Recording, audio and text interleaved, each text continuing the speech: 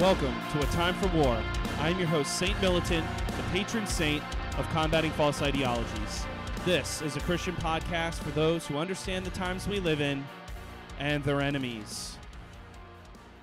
All right, guys, welcome back to the show. I really hope you enjoyed that last one. I had a lot of fun doing that with my friend Anthem. It was a good time. Like I said, taking a little bit of a break before we get back into this whole discussion of kind of right-wing thought, fascism, World War II, 20th century ideologies, and all this different stuff, and, of course, Christianity. But we're going to do that today. I'm very excited to do this. I put a lot of work, once again, into like a PowerPoint, just kind of getting ready for this. But before we get into it, I hope you enjoy this episode, and we can have further discussions, of course. And remember to subscribe, like the video, share with your friends, and please leave a comment. I really do actually try to answer a good amount. And really, if you have a question or maybe a video you would like me to go over or anything like that, please just send me an email, and I will try to answer, and I most likely will answer as fast as I possibly can.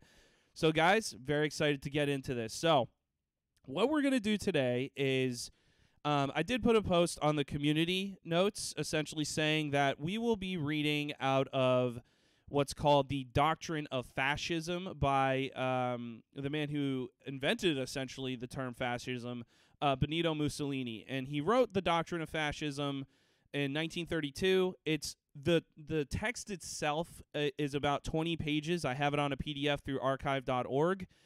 And the whole thing is about 33 pages. That's including the appendix. So I'm personally not going to read the appendix. I'm just going to go through this.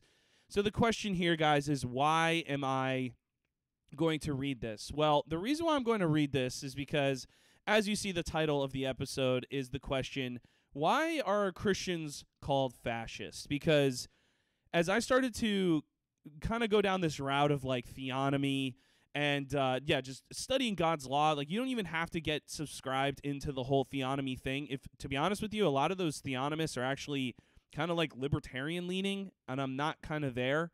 I kind of left libertarianism, right? I do call myself right-wing. But so, like, that's kind of like the route they take. Like, I think of, like, Joe Boot today where he's like, we need to get back to, like, the Puritans. And, like, I've even found myself disagreeing with guys even like Jeff Durbin and guys like them who are like, we just need, like, good old puritanical republicanism. And I'm just kind of like, nah, I just don't really get that anymore. And essentially why I'm asking this question, why are Christians called fascists, especially as I just pointed out, many of them kind of have libertarian leanings who are in theonomy. But when I was really studying God's law and I really started to go into this, I really started to say things out loud, especially at my old church. And I would just get these like really, really insane reactions, right? Like people would like legitimately be terrified of what I was saying. They'd be like, you're authoritarian, you're crazy. And in the moment, guys, like I had no idea what they were talking about. Because like to me, I was just like, well, this is just like, isn't this just like Christian thought? Like, isn't this what Christians believe? Like, this is based on God's law. Like, God tells us to do this in his law. And if God laws, like, apply, especially if we just do even just general equity theonomy, right? Because I don't believe God's laws are universal, but there is, like, a kind of, like, you can use it, and the laws are, anytime a nation kind of applies these laws, in their nation, they tend to do extremely well, right? Like that's kind of like our nation. Britain was like this, like starting with King Alfred. Justinian is always a great example. Stuff like that. I always just find that nations do well when they were implementing these things. And then not only that, but when I would explain my ideas through God's law, I would get called a fascist, and I would be like, what? I would honestly say like, well, I don't know. I have no idea. Or I would just kind of deny it and be like, no, I'm not a fascist, but like I am right wing, or like that's usually how I would respond. So essentially what I just started to do was I started to read fascists for themselves. And what I found very quickly was, oh yeah, I actually do agree with a lot of what they say. And the one document I read that really made me go, huh, there's a lot here that, like, I actually think biblically really holds up, especially being a theonomist, like, you know, holding to God's law and wanting to use it, and just my worldview with that is I found myself agreeing with guys like Benito Mussolini in many ways. So when people, and it was funny, I was reading some of the stuff before I came on the show to my wife. I just started reading some of the Doctrine of Fascism, and she goes, "Oh, I believe that." And I said, "Right." Me too. Not because like I'm a fascist, but because I think a lot of that has to do with God's law. So I did make a PowerPoint for us today, just wanting to show you guys kind of what I'm going to do here is before we get, what I want to do here is before we get into Benito Mussolini's Doctrines of Fascism, what I wanted to do is do this PowerPoint for you. Just, it's all scripture pretty much, and then I ask like a question at the end for at least the egalitarians. And I just want to show you just scripture where I just got these ideas. And to be honest with you, this PowerPoint could have been like 1,000 times longer.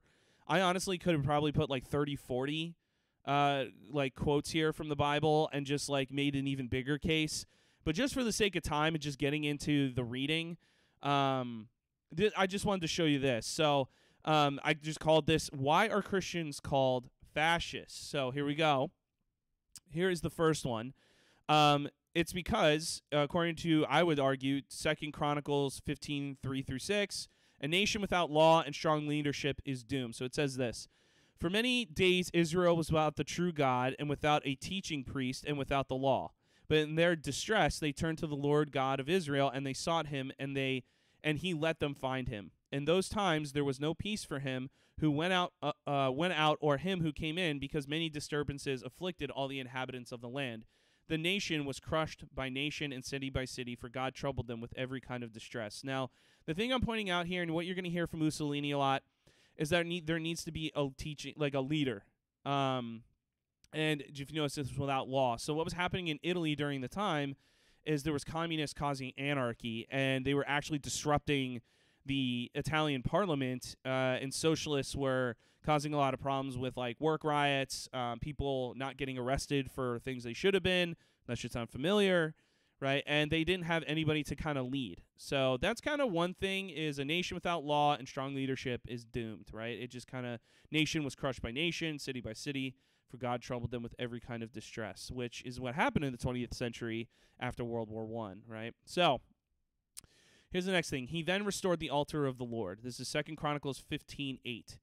And this is what I said. It usually takes a strong leader to change the culture of a nation. Now, if you heard my conversation with Anthem the other day, I did kind of allude to this, that he said, you know, it comes down to the Great Commission and preaching the gospel, and it kind of starts from the bottom up, which I think is true. That's to a point. But what I have seen, especially reading like the book of 1st and 2nd Kings, and then the book of 1st and 2nd Chronicles, there's a major theme where when the ruler is wicked, the people are wicked. When the ruler is righteous, not usually perfect, by the way, but when the ruler is righteous, the people then become righteous, right? This is why the book of Judges is so interesting, because there was no ruler. They had a judge that would show up every once in a while. So here's what it says.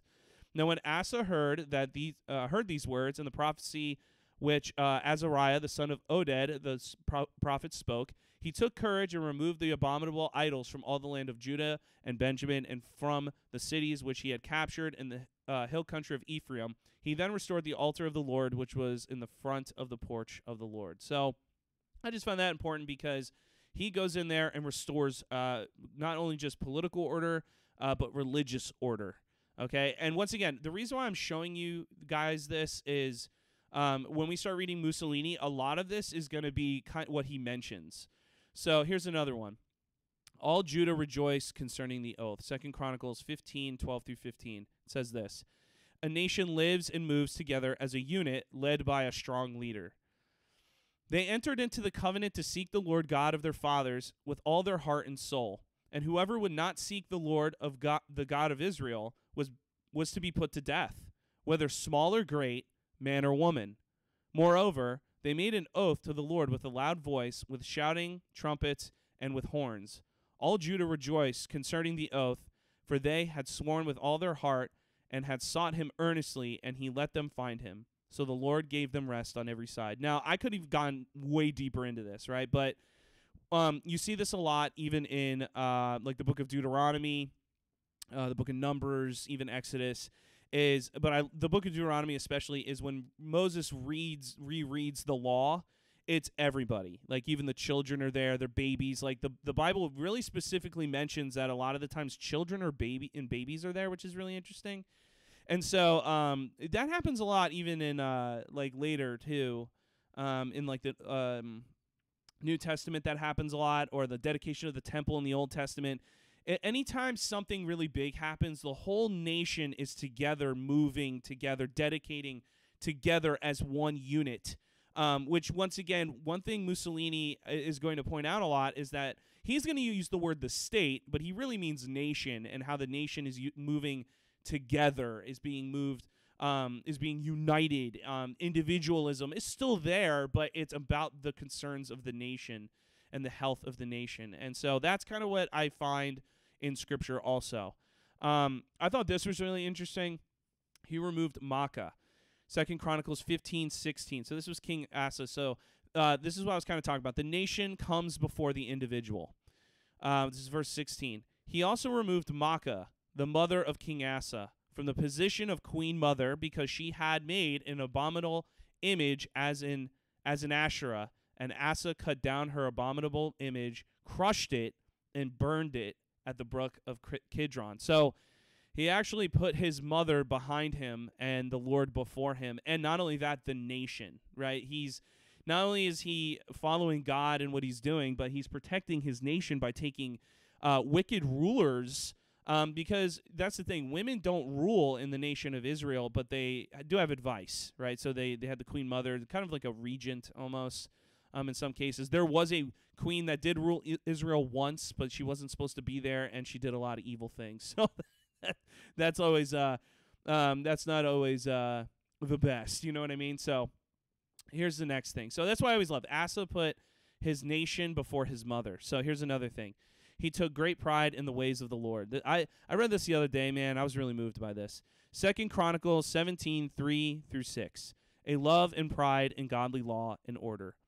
And the law was with Jehoshaphat, because he followed the example of his father David's earlier days and did not seek the Baals, but sought the God of his fathers, followed his commandments, and did not act as Israel did. So once again, the people are wicked, but the ruler is coming in and establishing, right? So remember, there's a separation here, but Israel is wicked during the time, because I think they have Ahab.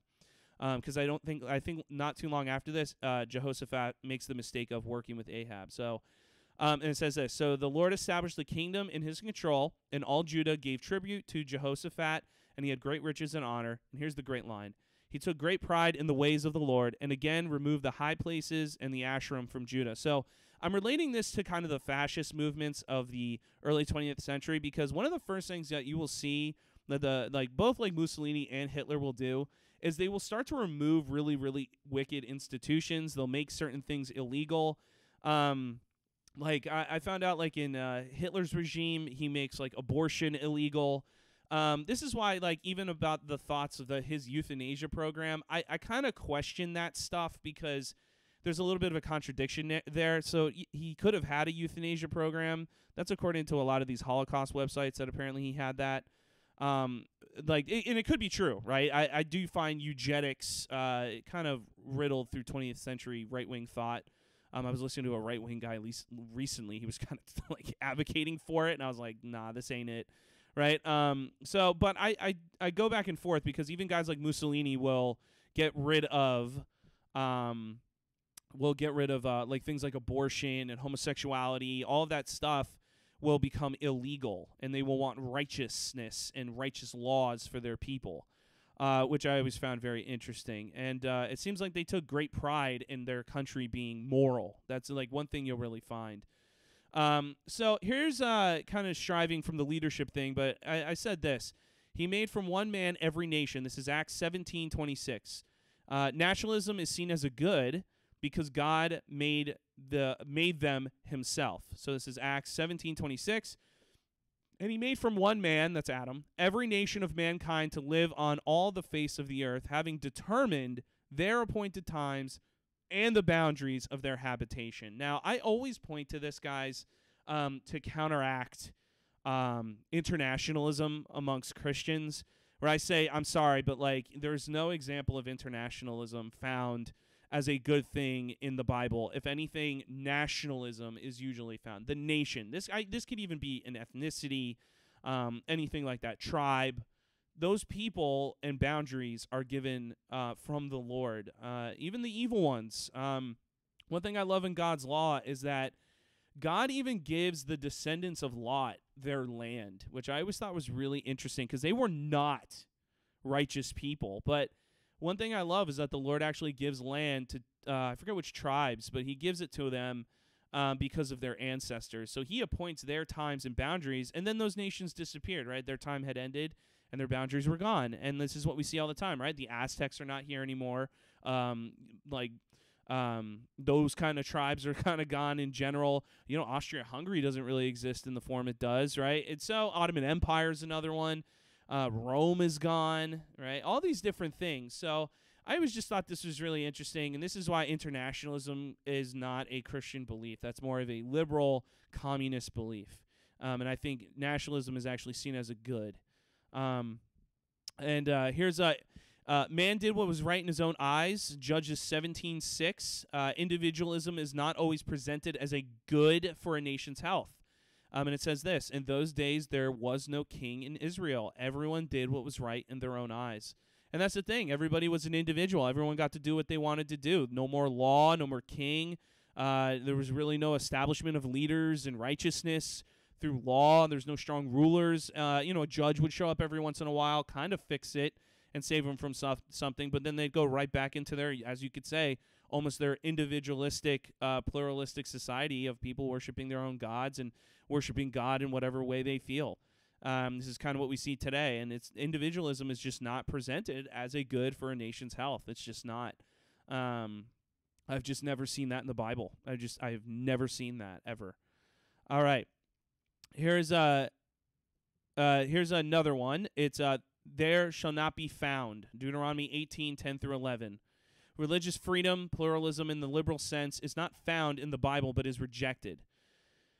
So there shall not be found among you anyone who makes his son or his daughter pass through the fire. I usually connect that to abortion, by the way. I think passing through the fire is the same thing as like an abortion, people who support abortion. One who uses divination or a soothsayer, one who interprets omens or a sorcerer, or one who casts a spell or a medium or a spiritist, or one who consults the dead. Now, I always connect this to today because people get to do this all they want, right? I went on, I went on a few dates when I was like in college, and dude, I'd go on a date with this girl, and this was even before I was a believer, and the girls would be talking about crystals and, all that gay crap, and talking about spirits and talking to the dead, and I would just be like, this is so gay. But that kind of stuff is just, people consider that religious freedom. Right, people listen to what people say today, and they say things like, "Oh, well, we have religious freedom," and it's like, I always ask the question: Do you actually have religious freedom according to God's law? And you know what the answer is? No, you don't. And that's why I reject this idea that when the founding fathers made the First Amendment and they say, "Oh, religious freedom," they were talking about bringing over Muslims and Hindus and spiritists and mediums and all that. Joseph Smith had to run away. The Mormons had to literally run away from the U.S. government because the U.S. government was going after them because of their cult. Now, once again, what does this have to do with fascism? Well, if you look into the different religions that Hitler and even Mussolini got rid of, they got rid of, they made it illegal to be a Jehovah's Witness, a Freemason, Mormon, Spiritism, occultists. Now, there's, of course, thoughts that Himmler and others were occultists inside the Nazi regime. Once again, I don't know. I go back and forth on that because Hitler himself made that stuff illegal. You could not bring that into Nazi Germany. That was illegal. And he did. He put, and you can disagree with this, but he put Jehovah's Witnesses, Mormons, and others and Freemasons into camps. He got rid of them. He exiled them, or he put them into camps because he saw them as dangerous to the Nazi, or to the German people. He viewed them as cults. He did not allow religious freedom, and Mussolini did not either. Mussolini will have more of a Roman Catholic focus, of course, and he'll pretty much say that Roman Catholicism is the religion for Italy, essentially. But Yeah, guys, I'm sorry, but religious freedom and pluralism in the liberal sense is not found in the Bible. So here's another example.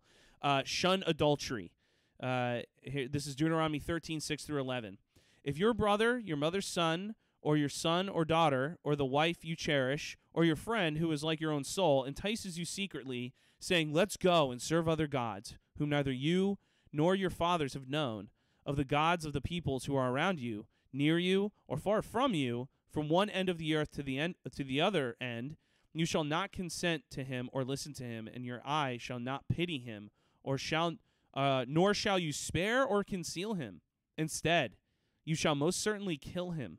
Your hand shall be first against him to put him to death, and afterward the hand of all the people. So you shall stone him to death, because he has attempted to drive you away from the Lord your God, who brought you out of the land of Egypt, out of the house of slavery. Then all Israel will hear about it and be afraid, and will not do such a wicked thing among you again. So when people hear this today, a lot of people go like, oh my gosh, that's so harsh. Dear Lord, that's crazy. But I remember when I started getting into theonomy, and I remember really studying this, and even like reading commentaries from like Matthew Henry. One thing I loved about Matthew Henry is he was just like, no, this is a good and righteous law, and it is good to get rid of people in your midst who worship demons, who worship false gods, and bring in evil into your country. And I used to make this argument all the time, especially the last line, then all of Israel will hear about it and be afraid, and will not do such a wicked thing among you again. And one thing I always said to people who started to reject my ideas of when I used to say things like, yeah, I think murder should be automatically, death penalty. I even said adultery should have the death penalty because it's, and the reason why I used to make these arguments is based on verse 11. It's because people will be afraid and they won't do that wicked thing. And this is why I genuinely believe in harsh punishments on people. I don't believe in this sense of, I don't really agree with prison. I usually do the biblical kind of punishments. I think those are best. And now, is there a form of jail, like a holding area? Sure, but I don't believe in prison. It doesn't fix anything. And the reason why you put such harsh penalties, even on things that we think are crazy to put on, like adultery, is God is trying to severely defend the family. And when you break up the family, it destroys the nation. And the nation starts to go downhill. Hence why we're seeing what we see today. No-fault divorce. Making it easy to do that, to just divorce your partner or your husband or your wife just because you feel like it. And I'm sorry, but like I just don't see that in the Bible. And when I would make these arguments, people would lose their minds. And if you noticed, you are to put someone to death who is trying to bring these gods amongst your people. That is not pluralism. That's not religious freedom. Right? That's very serious. Why would God be that serious about that? Well, because if you bring in these evil gods or ideologies or whatever, and you dabble in this stuff, it destroys not only your family, not only the individual, but did you notice who also gets into it first? It's then all the people. It's your nation. And that's one thing I've really learned from these fascist writers is they focus on the nation. It's whatever is good for your people. And look, just the opinion I've started to have is like, that makes a lot of sense. And I think the Bible like this really supports it. I think it's really hard to argue against it. Here's another one. Take all the leaders of the people and execute them. Numbers 25, 1-5. Well, Israel remained in Shittim. Shittim? Shittim. Is it Shittim? Shittim? The people began to commit infidelity with the daughters of Moab, for they invited the people to the sacrifices of their gods, and the people ate and bowed down to their gods. So Israel became followers of Baal of Peor, and the Lord was angry with Israel. And the Lord said to Moses, take all the leaders of the people and execute them in broad daylight before the Lord, so that the fierce anger of the Lord may turn away from Israel. And you notice who gets the punishment? It's the leaders. It's so interesting. So Moses said to the judges of Israel, each of you kill his men who have become followers of Baal Peor. Once again, we hear this with our modern ears, and people go, how? That's so crazy. God is so harsh. Well, the reason why you put these kinds of people to death is to save your people. You have to do hard things. You have to get rid of these wicked rulers and people to save your nation. It makes so much sense. It makes so much sense. All right. And here's where we're going to talk about democracy, because Mussolini's going to have a lot to say about democracy. So here's what it says. And the whole congregation said to them, Numbers 14, 1-4, democracy is never shown to be a good. This is true, by the way. Then all the congregation, by the way, notice the verbiage, not some of the congregation. What does it say? All the congregation raised their voices and cried out, and the people wept that night. And all the sons of Israel grumbled against Moses and Aaron, and the entire congregation said to them, if only we had died in the land of Egypt, or even if we had died in this wilderness. So why is the Lord bringing us into this land to fall by the sword? Our wives and our little ones will become plunder. Would it not be better for us to return to Egypt? So they said to one another, let's appoint a leader and return to Egypt. They're voting. They're going, hey, we need to get out of here. Guys, this is why this generation is destroyed, and the book of Deuteronomy is then written for this next generation that will then enter the promised land. And they make mistakes too. But look at that. Everybody, all the congregation, raised their voices and cried out. All right? That's democracy. Right? People are voting. They want to get rid of Moses, who's been a good ruler, by the way. Hasn't even been a bad ruler, which is hilarious. All right? Here's a good example. Now appoint a king for us. 1 Samuel 8, 5-9. Democracy is never shown to be a good. And they said to him, behold, you have grown old. They're talking to Samuel, by the way. This is the people. And your sons do not walk in your ways, which is true. Now appoint us a king to judge us like all the nations. Now you have to catch that. That's their motivation. That's not a good motivation. But the matter was displeasing in the sight of Samuel when they said, give us a king to judge us. And Samuel prayed to the Lord. And the Lord said to Samuel, listen to the voice of the people regarding all that they say to you, because they have not rejected you, but they have rejected me from being king over them. Like all the deeds which they have done since the day that I brought them up from Egypt, even to this day, and that they have abandoned me and served other gods. Pluralism.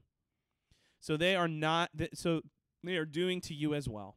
Now then, listen to their voice. However, you shall warn them strongly and tell them of the practice of the king who will reign over them, right? So that's the thing. And if you read Deuteronomy 17, there are rules and regulations on a king that would eventually be put in place. So God, of course, knew that was going to happen, that's why I love the Bible, because even just little things like that, because, of course, Israel at first was not a kingship in the sense of they were a monarchy. They didn't have a monarch. Their king was a theocracy.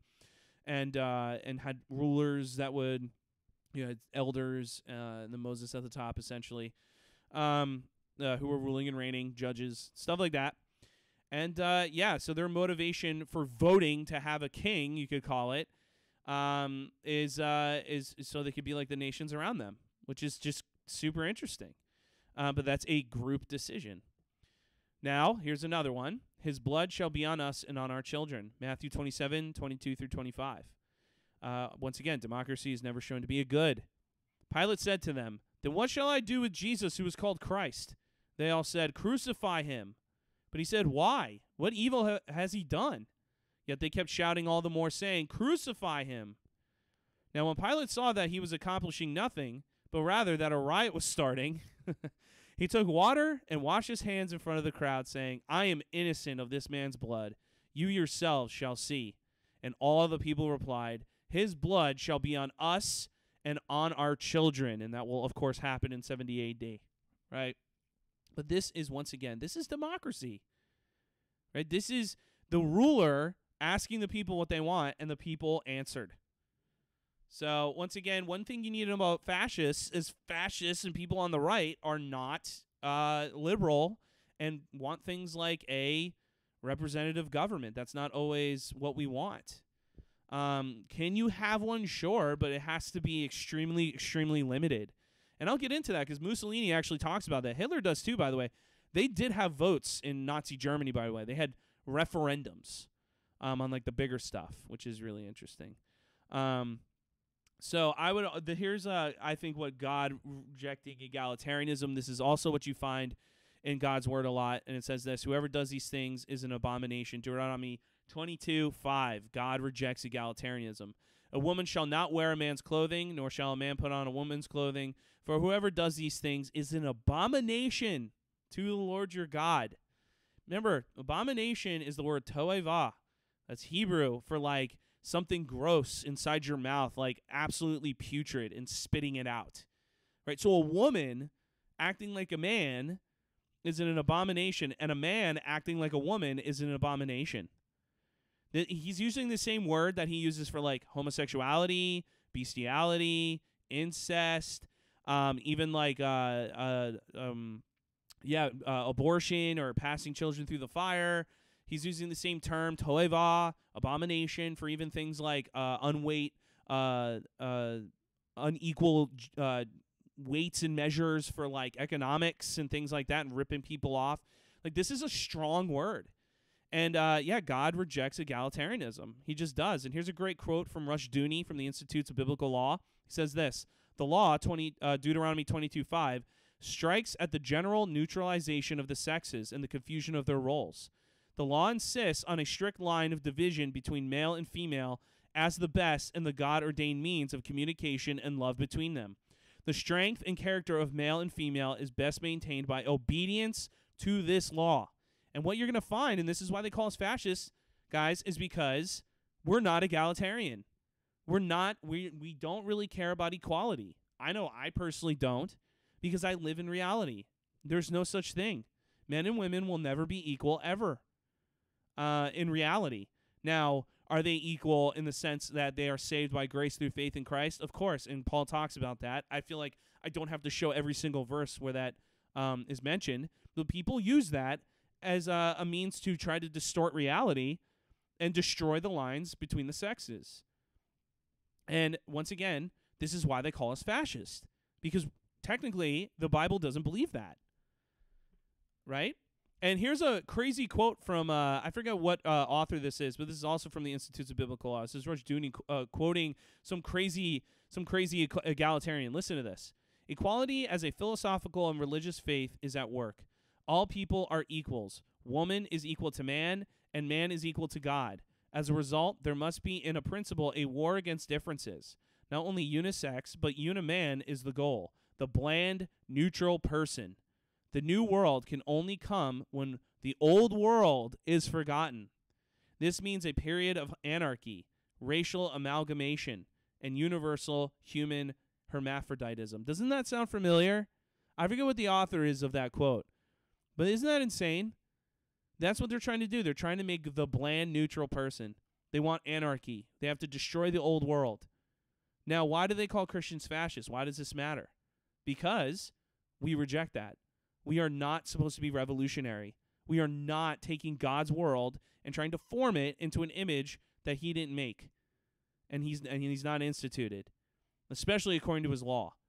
The old world should not be forgotten, and this is what a lot of these fascists were talking about. It's very interesting. And so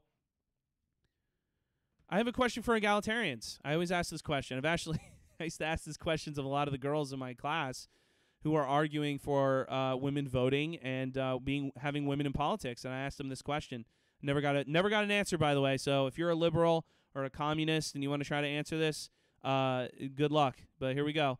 Let me ask a question to egalitarians. God created a government himself through the nation of Israel in the Old Testament. If he wanted women as rulers and leaders in leaders in political positions, then why did he not find it important to implement them in the government/nation he created for himself? And that's the question. Why didn't God put women, or at least have a stipulation for women to be in politics and to be rulers and judges? Right? So people always say Deborah, that's a outlier. That's not the norm. And people say Esther, but Esther was not king. Did she give advice? Yes. And as I showed you, Israel had a queen, but she was a bad queen. And once again, that was an outlier, went right back to a man. And that was not in God's law. Why? If God made the nation of Israel, why did he not put females in positions of power? Well, it's because they're not supposed to be there. Now, do they not give advice or anything like that? No. But they're not equal. We are not egalitarians when it comes to politics, guys. And I've never had an egalitarian answer this question clearly, biblically. Never happened. And I would say this question can also be related to what we've been doing today in the churches today, to the New Testament, to women being pastors today. Right? It's the same principle. One thing I really learned from theonomy is it really helps you read the apostles, because their worldview, remember, they're Jewish, they're Israelites, and they use their worldview through God's law. And they might not always quote God's law, but they definitely use it, and you can tell. This is why I think Paul says a man is not to have authority, because he's relating it back to the Old Testament. You cannot find a woman Levite. Doesn't exist. And remember, the Levites were not judges. They were teachers.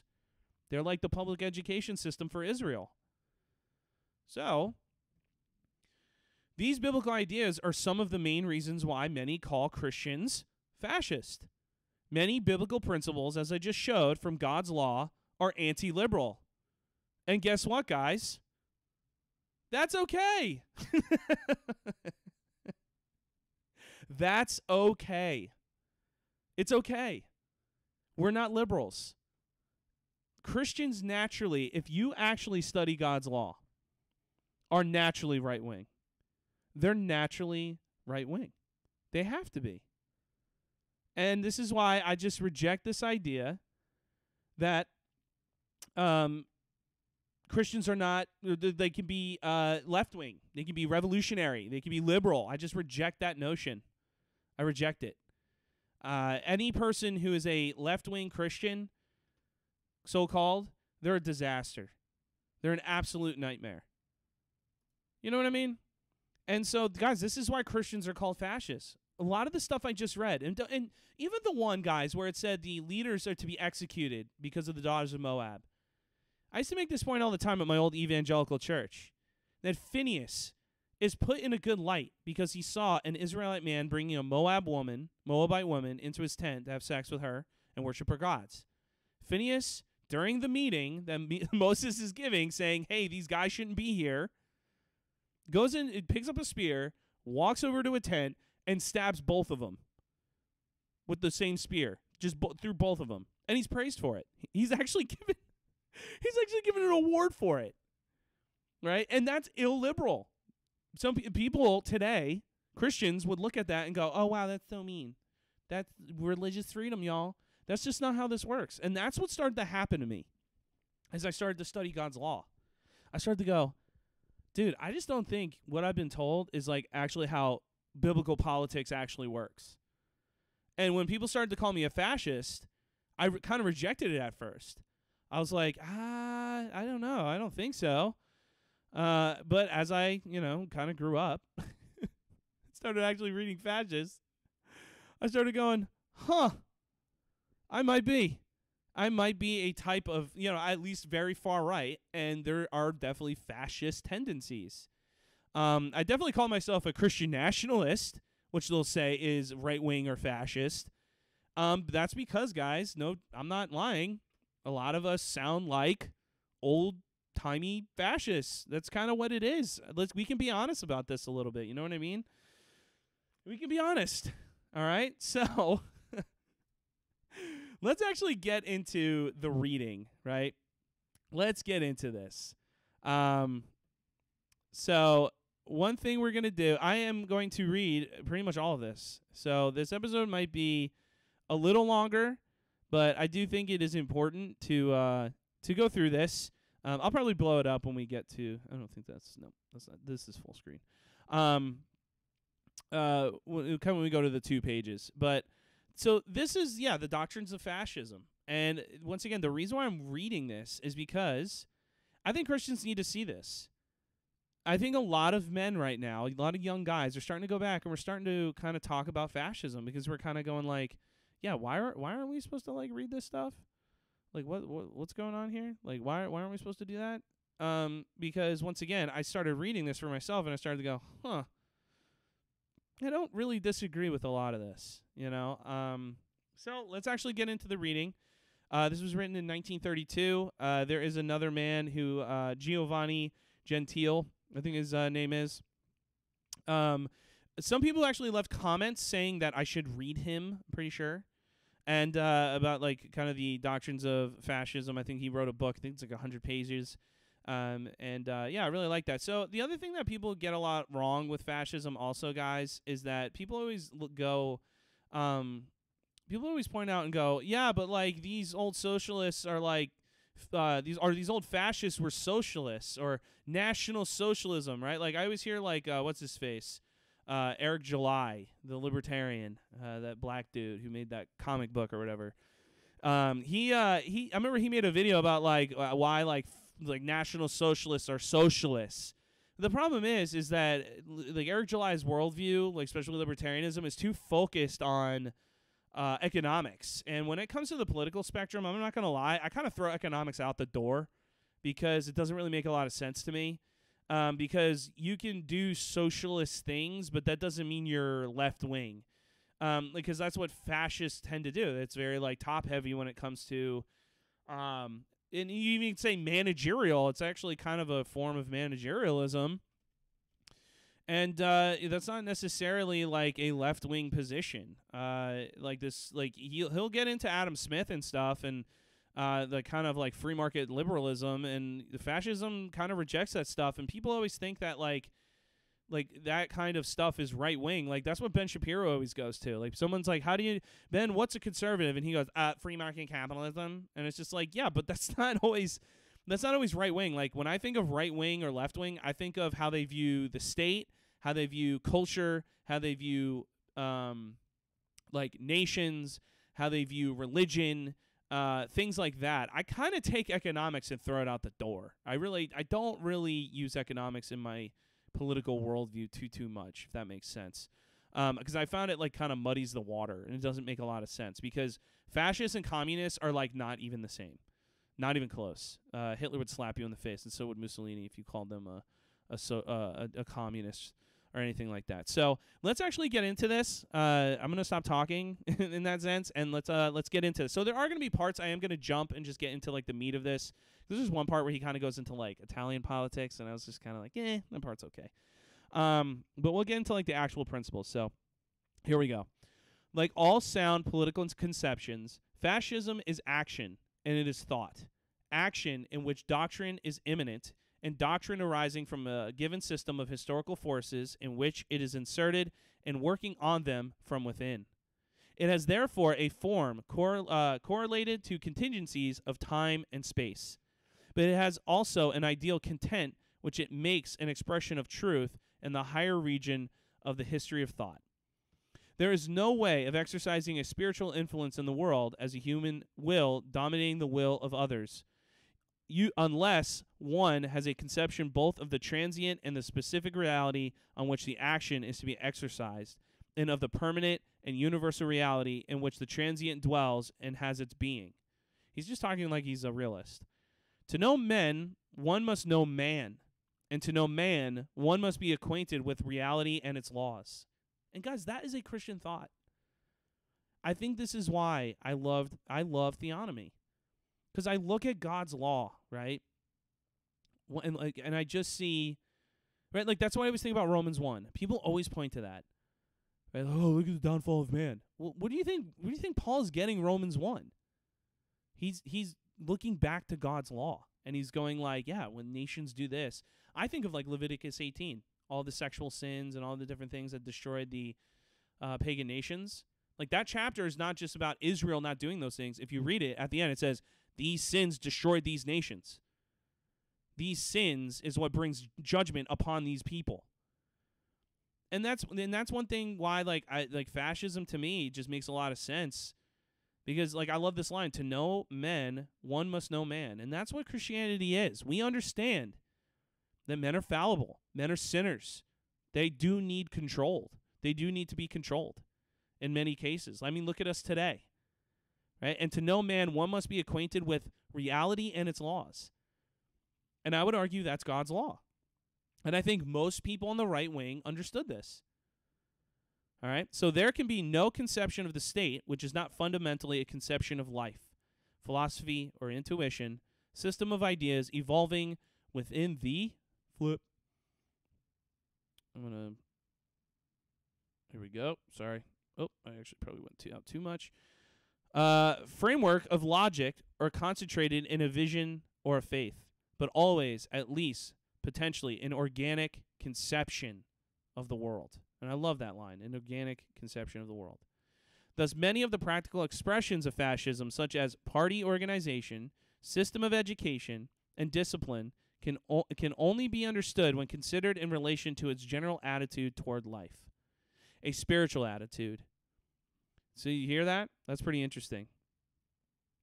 It has like a spirituality to it. When even down to education, discipline, can only be understood, which considered in relation to its general attitude toward life, a spiritual attitude. Fascism sees in the world not only those superficial material aspects in which man appears as an individual, standing by himself, self-centered, subject to natural law, which instinctively urges him toward a life of selfish, momentary pleasure. It sees not only the individual, but the nation and the country, individuals and generations bound together by a moral law, with common traditions and a mission, which, suppressing the instinct for life closed in a brief circle of pleasure. Man, it sounds just like what we're dealing with today. Builds up a higher life, founded on duty, a life free from the limitations of time and space, in which the individual, by self-sacrifice, the renunciation of self-interest, by death itself, can achieve the purely spiritual existence in which his value as a man consists. That's a great section. Right here. That's a great section. Now, I always think of, real quick, like that line right there. He's going to talk about generations, but I would think of Psalm 78. Right? I grabbed my Bible, and it says, we will not conceal them from their children, but tell to the generation to come the praises of the Lord and his strength and his wondrous works that he has done. For he established a testimony in Jacob and appointed a law in Israel, which he commanded our fathers, and it's this line, that they should teach them to their children, that the generation to come might know, even the children yet to be born, that they may arise and tell them to their children. Like, I love those lines from Psalm 78. And I read that section that I just highlighted, and I go, man, like I see a lot of biblical truth in this. Right? That we have a tendency to be self-centered, but really it has to come down to not only the individual, but the nation and the country, individuals and generations bound together by a moral law, common traditions, and a mission which is suppressing the instinct for life closed in a brief circle of pleasure. I love it. Builds up a higher life founded on duty, a life free from the limitations of time and space, in which the individual, by self-sacrifice, the renunciation of self-interest, by death itself, can achieve the purely spiritual existence in which his value as a man consists. That's great. And a lot of Christians, a lot of right-wing Christians believe this. I read that today, and I was like, dang. All right. Fascists always talked about the nation, about there's nothing wrong with being an individual, but you have to put aside your selfish ambitions. Right? Libertarians like Ayn Rand are like, greed is good. Selfishness is the virtue. It's like, shut up. By the way, I'm pretty sure she's... Never mind. I think you know what I'm about to say. She's part of the tribe. I'm pretty sure. All right, so the conception... I'm going to continue. The conception is therefore a spiritual one, arising from the general reaction of the century against the materialistic positivism of the... that's the 19th century, so the 1800s. Positivistic, but positive, neither skeptical nor agnostic, neither pessimistic nor supinely optimistic, as are, generally speaking, the doctrines, all negative, which place the center of life outside man, whereas by the exercise of his free will, man can and must create his own world. So he's talking about the Enlightenment. Fascism wants man to be active and to engage in action with all his energies. This is like the Great Commission, right? It wants him to be manfully aware of the difficulties besetting him and ready to face them. This is what fascism wants. It conceives of life as a struggle in which it behooves a man to win for himself a really worthy place. First of all, by befitting himself physically, morally, and intellectually to become the implement required for winning it. As for the individual, so for the nation, and so for mankind. It's a great line, right? Doesn't sound too crazy. Hence, the high value of culture in all its forms, artistic, religious, scientific, and the outstanding importance of education. Hence also the essential value of work, by which man subjugates nature and creates the human world, economic, political, ethical, and intellectual. The positive conception of life is obviously an ethical one. It invests the whole field of reality as well as the human activities which master it. No action is exempt from moral judgment. No activity can be despoiled of the value which a moral purpose confers on all things. Therefore, life, as conceived by the fascists, I love this. I read this to my wife, and she was like, "Oh my gosh, we believe that." Therefore, life, as conceived of by the fascists, is serious, austere, and religious. All its manifestations are poised in a world sustained by moral forces and subject, and listen to this, to spiritual responsibilities. The fascist disdains an easy life. And I love that. That almost sounds puritanical, right? Even like what it was saying before, right? It was talking about the value of work, right? Growing yourself physically, morally, intellectually. That's like what's going on right now inside of even like right-wing thought, right? Like everyone's talking about working out, the red pill, right? Getting physically fit, having kids, taking care of your family, taking care of your elders. One thing I notice that liberals do all the time, and we'll get into this when we get to the internationalist part during this, is that one thing liberals do is they don't give a crap about their local area. They say they do, but I notice they really don't. They hate their nation, and they want to just send money everywhere else to every other nation. And I really reject that. I've always kind of rejected that. I always think about the people who I live with here who I can actually help. This is why when like guys like David Platt are doing things like everybody should be a missionary, like that's not true. That's a liberal thought. That's internationalism. That's a ridiculous notion. And that's why I reject it. So, the fascist concept of life is a religious one, in which man is viewed in his immanent relation to a higher law, endowed with an objective will transcending the individual and raising him to conscious membership of a spiritual society. This sounds like Israel. Like I read God's law and I read the Old Testament. I'm like, this is literally Israel. This is like literally what they're called to do. Those who perceive nothing beyond opportunistic considerations in the religious policy of the fascist regime fail to realize that fascism is not only a system of government, but also and above all a system of thought. In the fascist conception of history, man, only by virtue of the spiritual process to which he contributes as a member of the family, the social group, the nation, and in function of history, is to which all nations bring their contribution.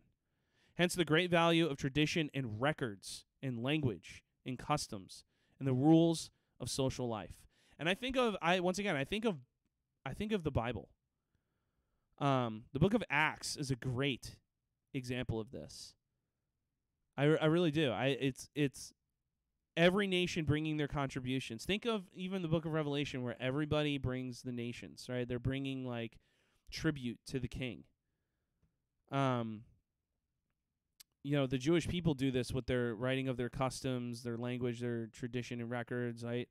Greeks did this, Romans did this. Like this is just very normal. This is normal right-wing thought. I don't see any problem with this as a Christian. I don't really see how this is a problem. So we'll continue. Outside history, man is a non-entity. Fascism is therefore opposed to all individualistic abstractions based on 18th century materialism, and is opposed to all Jacobinistic utopias and innovations. It does not believe in the possibility of happiness on earth as conceived by the economicistic literature of the 18th century, 1700s. And it therefore rejects the theological notion that at some future time the human family will secure a final, let me see what he says, a final settlement of all its difficulties. And guys, is that not what we believe? Is that not what we believe as Christians? Is that not true? I mean, I don't know how else to put it. I mean, he freaking nailed it. You go off, Mussolini. You go off, girl. Mussolini, linguini, fettuccine. You know what I mean? Like, holy crap. Like, I read that. Oh, my gosh. I read that the other day, and I freaking peed my pants. I was like, I don't know how else. Like, right? This is literally what we're dealing with today, right?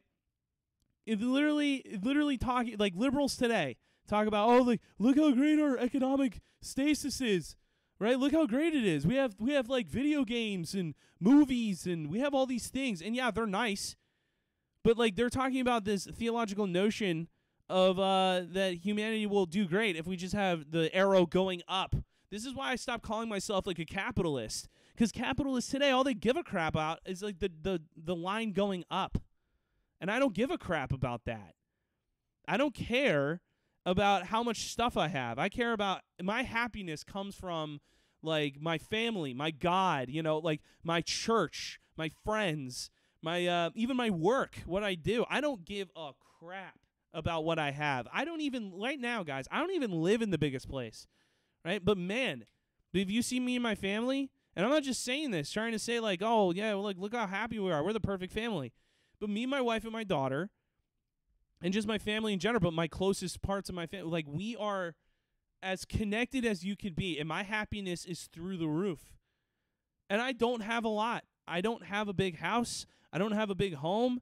I live in a relatively small place, and I'm as happy as ever. I don't need economics. It's just true. But this is what you get from liberals and Marxists. Right, and this is what we saw with the woke movement, even from the church. Oh, well, look at all these race groups. Look how unhappy they are. You have Eric Mason out there calling for frickin' reparations and saying that's what's going to make black people fulfilled and happy. And it's just like, no, that's not what's going to do it.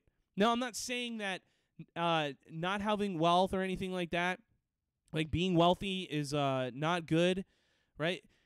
But what all they focus on is that.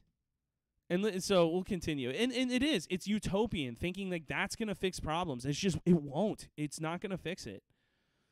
So let's continue. The notion runs counter to experience, which teaches that life is in continual flux and process of evolution. In politics, fascism aims at realism. In practice, it desires to deal only with those problems which are the spontaneous product of historic conditions and which find or suggest their own solutions. This is why, guys, this is why, as a theonomist, I'm also not a universalist. I don't think copy-paste God's law is good. I think each nation is going to build whatever government they're going to build based on, which I would hope, based on God's laws. I am a realist. I always have been. I always joke and say if I was a drag queen, my name would be Miss Realpolitik. Okay? Right? Like, this is why I reject this notion that fascism wanted to take over the world. Right?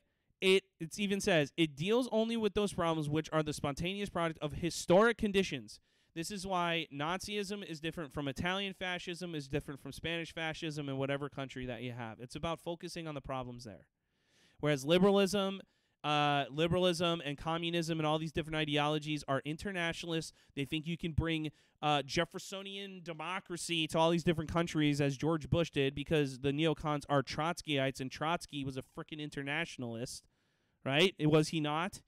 Right? So that's why, like, once again, I read this and I just go like, dude, like, how do Christians not believe this? You know what I mean? All right. Only by entering into the process of reality and taking possession of the forces at work within it can man act on man and on nature, which is true. You have to look at what you're dealing with in reality. This is why guys like, and I would like to go over his video. He's got 2 parts now. Is that Owen Strand guy, or all these different guys who are still classically liberal and call themselves Christians. They're not operating in reality, right? They're stuck, and hence why they can't fix the problem. This is why I even also accuse, like, some guys who I genuinely like. It's like some of the guys from Apologia, when they go into like the democratic republicanism stuff, and I just kind of go like, guys, that's cute, but like, I don't think that's going back to Puritanism right now is just not gonna. I don't think that's gonna fully fix this. All right. Anti-individualistic, the fascist conception of life stresses the importance of the state, this is capital S, by the way, and accepts the individual only insofar as his interests coincide with those of the state, right? So, once again, I would argue that is a biblical concept, right? Because if Israelites were bringing in their own ideas and doing these crazy things, like, they would get exiled, right? That's not liberalism. That's why I said Christians are not liberals, because they can bring in whatever they want, right? So, and if it goes against your nation, then it's going to cause problems. Hence why our nation today is having so many problems, because we have literally everybody and their mother here of every ethnicity and religion, and they're getting in the way, right? This is why Christians are like one of a bajillion groups of people now. Seems like everybody understands this except the Christians. I don't know how that happened. Oh, I do. But you know, I've talked about that in the past. It's because of guys like Tim Keller and others who spread this crap. Which stands for the conscious and the universal will of man as a historic entity, is opposed to classical liberalism, which arose as a reaction to absolutism, which is true, right? That was when monarchies were kind of going wrong, right? You had the guy who started it. Oh my God, King Louis XIV, right? He's the guy who really started this concept of absolutism. He was like the king who really did this, made Versailles. And then you had the Fredericks of Prussia. Absolutism would fail in England because of constitutionalism, right? So, yeah, the classical liberalism was a response to absolutism, and it was a response to mercantilism, right? This is what like Adam Smith was all about, and that's where this laissez-faire capitalism kind of comes into it. And to be honest with you, I guess you could say this is kind of dialectics. This is kind of the dialectical conversation, and I don't think that's fully wrong. I don't even think dialectics as a concept is always wrong. I think something always responds. That's why I was when I was on the other Paul, and we were talking about like our system today, I just said like, yeah, what is that, and what's going to respond to that? Because I have no idea. I have no idea what's going to look like right now. Hopefully that makes sense. But it says this. It is opposed to classical liberalism, which arose as a reaction to absolutism and exhausted its historical function when the state became the expression of the conscience and the will of the people, which is not real. Liberalism denied the state in the name of the individual. Fascism reasserts. It's true. I would also reassert that. The rights of the state as express the real essence of the individual. I would kind of agree with that too. And if liberty is to be the attribute of living men and not of abstract dummies invented by individualistic liberalism, then fascism stands for liberty. And for the only liberty worth having, the liberty of the state and of the individual within the state. I tend to agree with this too. That this intense individualism, right? I just get to follow whatever law I want, right? I get to do whatever I want to smoke weed. I want to watch porn. I want to play video games. I want to chop my pee off. All these different freaking crazy things. I want to get fake boobies, like all this crazy stuff. I want to be an OnlyFans person. Just like this unlimited freedom. Yeah, it's kind of ridiculous. And I think true liberty, and I think this is what James is also saying when he says that the law of liberty in the book of James, what I think he's saying there, and I've always said this, is that the law that we find in the Old Testament, that's the true liberty. When you live within that law and you live for your nation and for God, it's better for everybody. And it's actually better for you as an individual if everyone is working together. Like, I actually have found this. You see this in the book of Acts when everybody is giving what, if they have something they can give, they can do that. Things like that. All right, so the fascist conception of the state is all-embracing. Outside of it, no human or spiritual values can exist, much less have value. Thus understood, fascism is totalitarian, and the fascist state, a synthesis and a unit inclusive of all values, interprets, develops, and potentates, I think that's the word, the whole life of a people. And and those words kind of scare people, right? They are totalitarian, and like that's something I really, to be honest with you, I just find. Oh, actually, I'm going to read the next line. No individuals or groups, political parties, cultural associations, economic unions, social classes outside the state. Oh, that's a different line. Sorry. It is all embracing, and it's true. Like I think I do. I always go back to the state of Israel. Right? Like you cannot just do whatever you want, and if you do think about it, God's law is total. Like it does control your life. It tells you what to do. It tells you how to live. And how to treat animals and people and all these different things. Yeah, it's just very interesting. There's probably some disagreement there, but as of right now, I'm just kind of going like, yeah, I kind of understand that.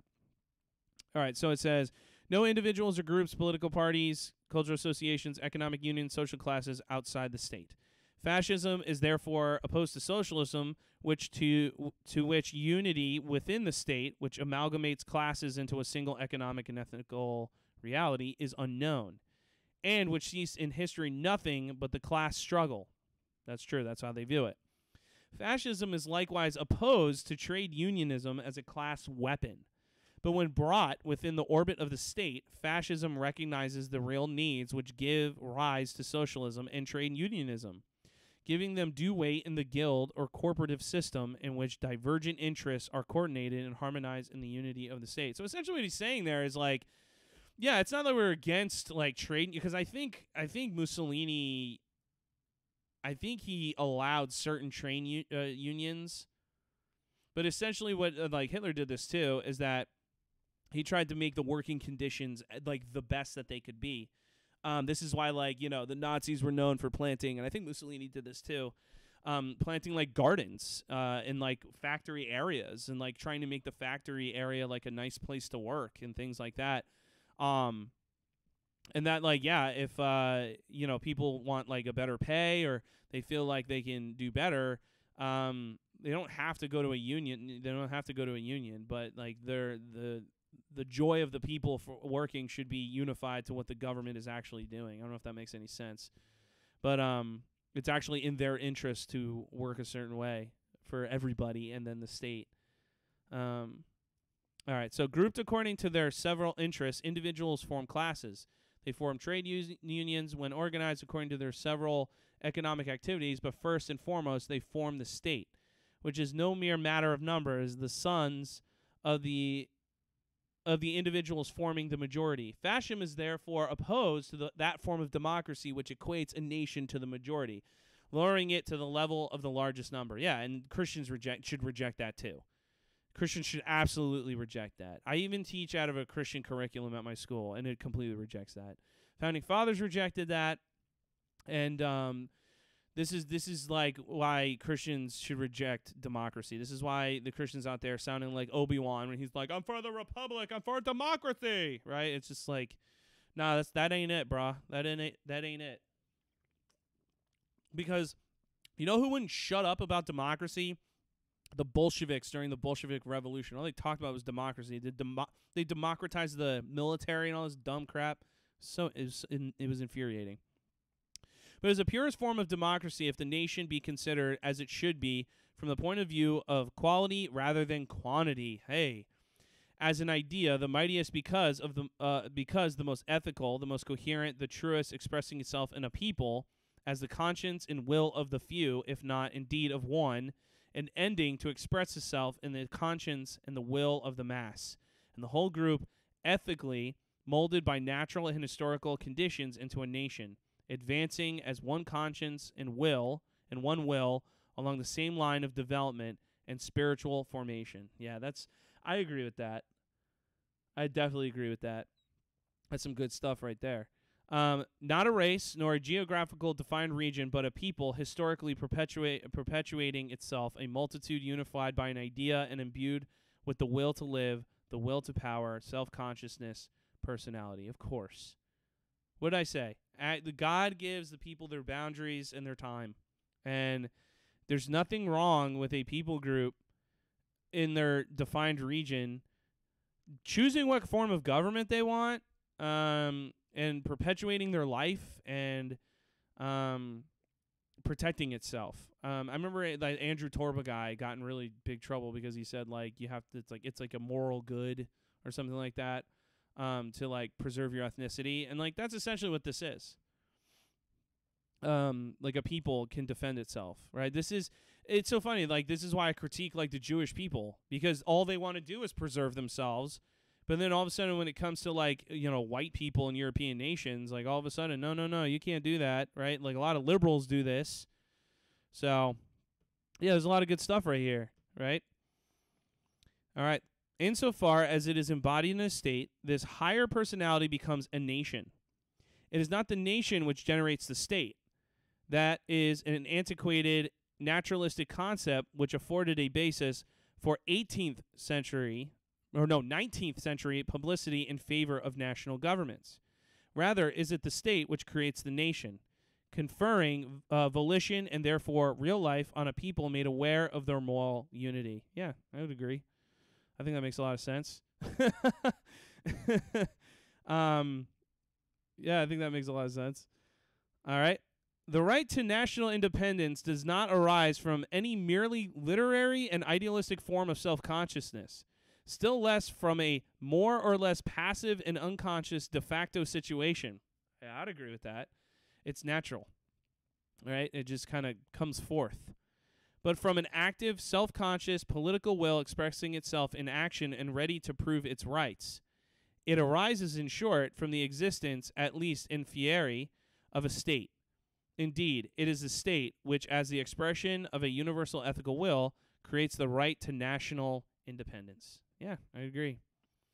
A nation, as expressed in the state, is a living, ethical entity only insofar as it is progressive. Inactivity is death. Therefore, the state is not only authority which governs and confers legal form and spiritual value on individual hills, but it is also power which makes its will felt and respected beyond its own frontiers, thus affording practical proof of the universal character of the decisions necessary to ensure its development. I think that makes a lot of sense. Right, the state doesn't just sit there and not do anything, right? Like the law, like the Bible talks about, right? The law is like a teacher, and it tells you what to do, and that's what the state does, right? The Romans 13 talks about this. It doesn't wield the sword in vain. The state or the nation, like that's the thing I really learned from fascists, is they kind of combine the two. Is that like the state really means the people, the nation itself. And that the nation is like through law is expressing itself, like what is acceptable and what is not. And this is why I said ad theonomy just kind of took me down this route, because I really started to understand like, wow, like law is really important, right? Like right now, our law system is messed up because we don't really have a law system. It's just whoever it feels like it wants to defend and perpetuate its evil, right? So that's like exactly what it's doing. And I think this makes a lot of sense. It's their will. It's this people. It's what they want, which I think is really interesting. And this is what I think. Like this is what the Jewish people did with their law, right? Like it says in Deuteronomy, other nations will look at God's law and go, "Oh wow, look at this God." Right? They're looking at the spirituality and the moral character of their people, of the people of Israel, and they're going, "Wow, look how good their law is." There's a spiritual component to that. There is. So it says this. This implies organization and expansion, potential if not actual. Thus the state equates itself to the will of man, whose development cannot be checked by obstacles and which, by achieving self-expression, demonstrates its infinity. Yeah. The fascist state, as a higher and more powerful expression of personality, is a force, but a spiritual one. It sums up all the manifestations of the moral and intellectual life of man. Its functions cannot therefore be limited to those of enforcing order and keeping the peace, as the liberal doctrine had it. It is no mere mechanical device for defining the sphere within which the individual may duly exercise his supposed rights. The fascist state is an inwardly accepted standard and rule of conduct, a discipline of the whole person. It permeates the will no less than the intellect. It stands for a principle which becomes the central motive of man as a member of civilized society. sinking deep down into his personality. It dwells in the heart of the man of action and of the thinker, of the artist and of the man of science, soul of the soul, fascism, in short, is not only a lawgiver and a founder of institutions, but an educator and a prompter of spiritual life. Yeah, and like that's why I said like honestly, if you were to change the word like fascism to like Christianity, I don't really see the difference here. Because it does, like Christianity, God's law really does tell you what to do. Like you can even change the word fascism to almost Islam. Like Islam kind of functions like this. Like I've heard people call Islam Islamo-fascists, like Islamic fascists, because it really does like kind of control what you are to do and what you are not to do, and like what you are as a member of that civilized society. It's a lawgiver, founder of institutions, an educator, promoter of spiritual life, and that's exactly how Israel functioned. It's and this is why I think Christians are called fascist. All right, it aims at refashioning not only the forms of life but their content, man, his character, and his faith. Sure. To achieve this purpose, it enforces discipline and uses authority. And guys, that is exactly what God's law does. It enforces discipline and uses authority, entering into the soul and ruling with undisputed sway. Therefore, it has chosen as its emblem the lictor's rod, the symbol of unity, strength, and justice. So those are some of the principles that I read at first, and I think that's a really good way to start. I am going to jump forward because I thought this part was, I was kind of like, yeah, it's fine.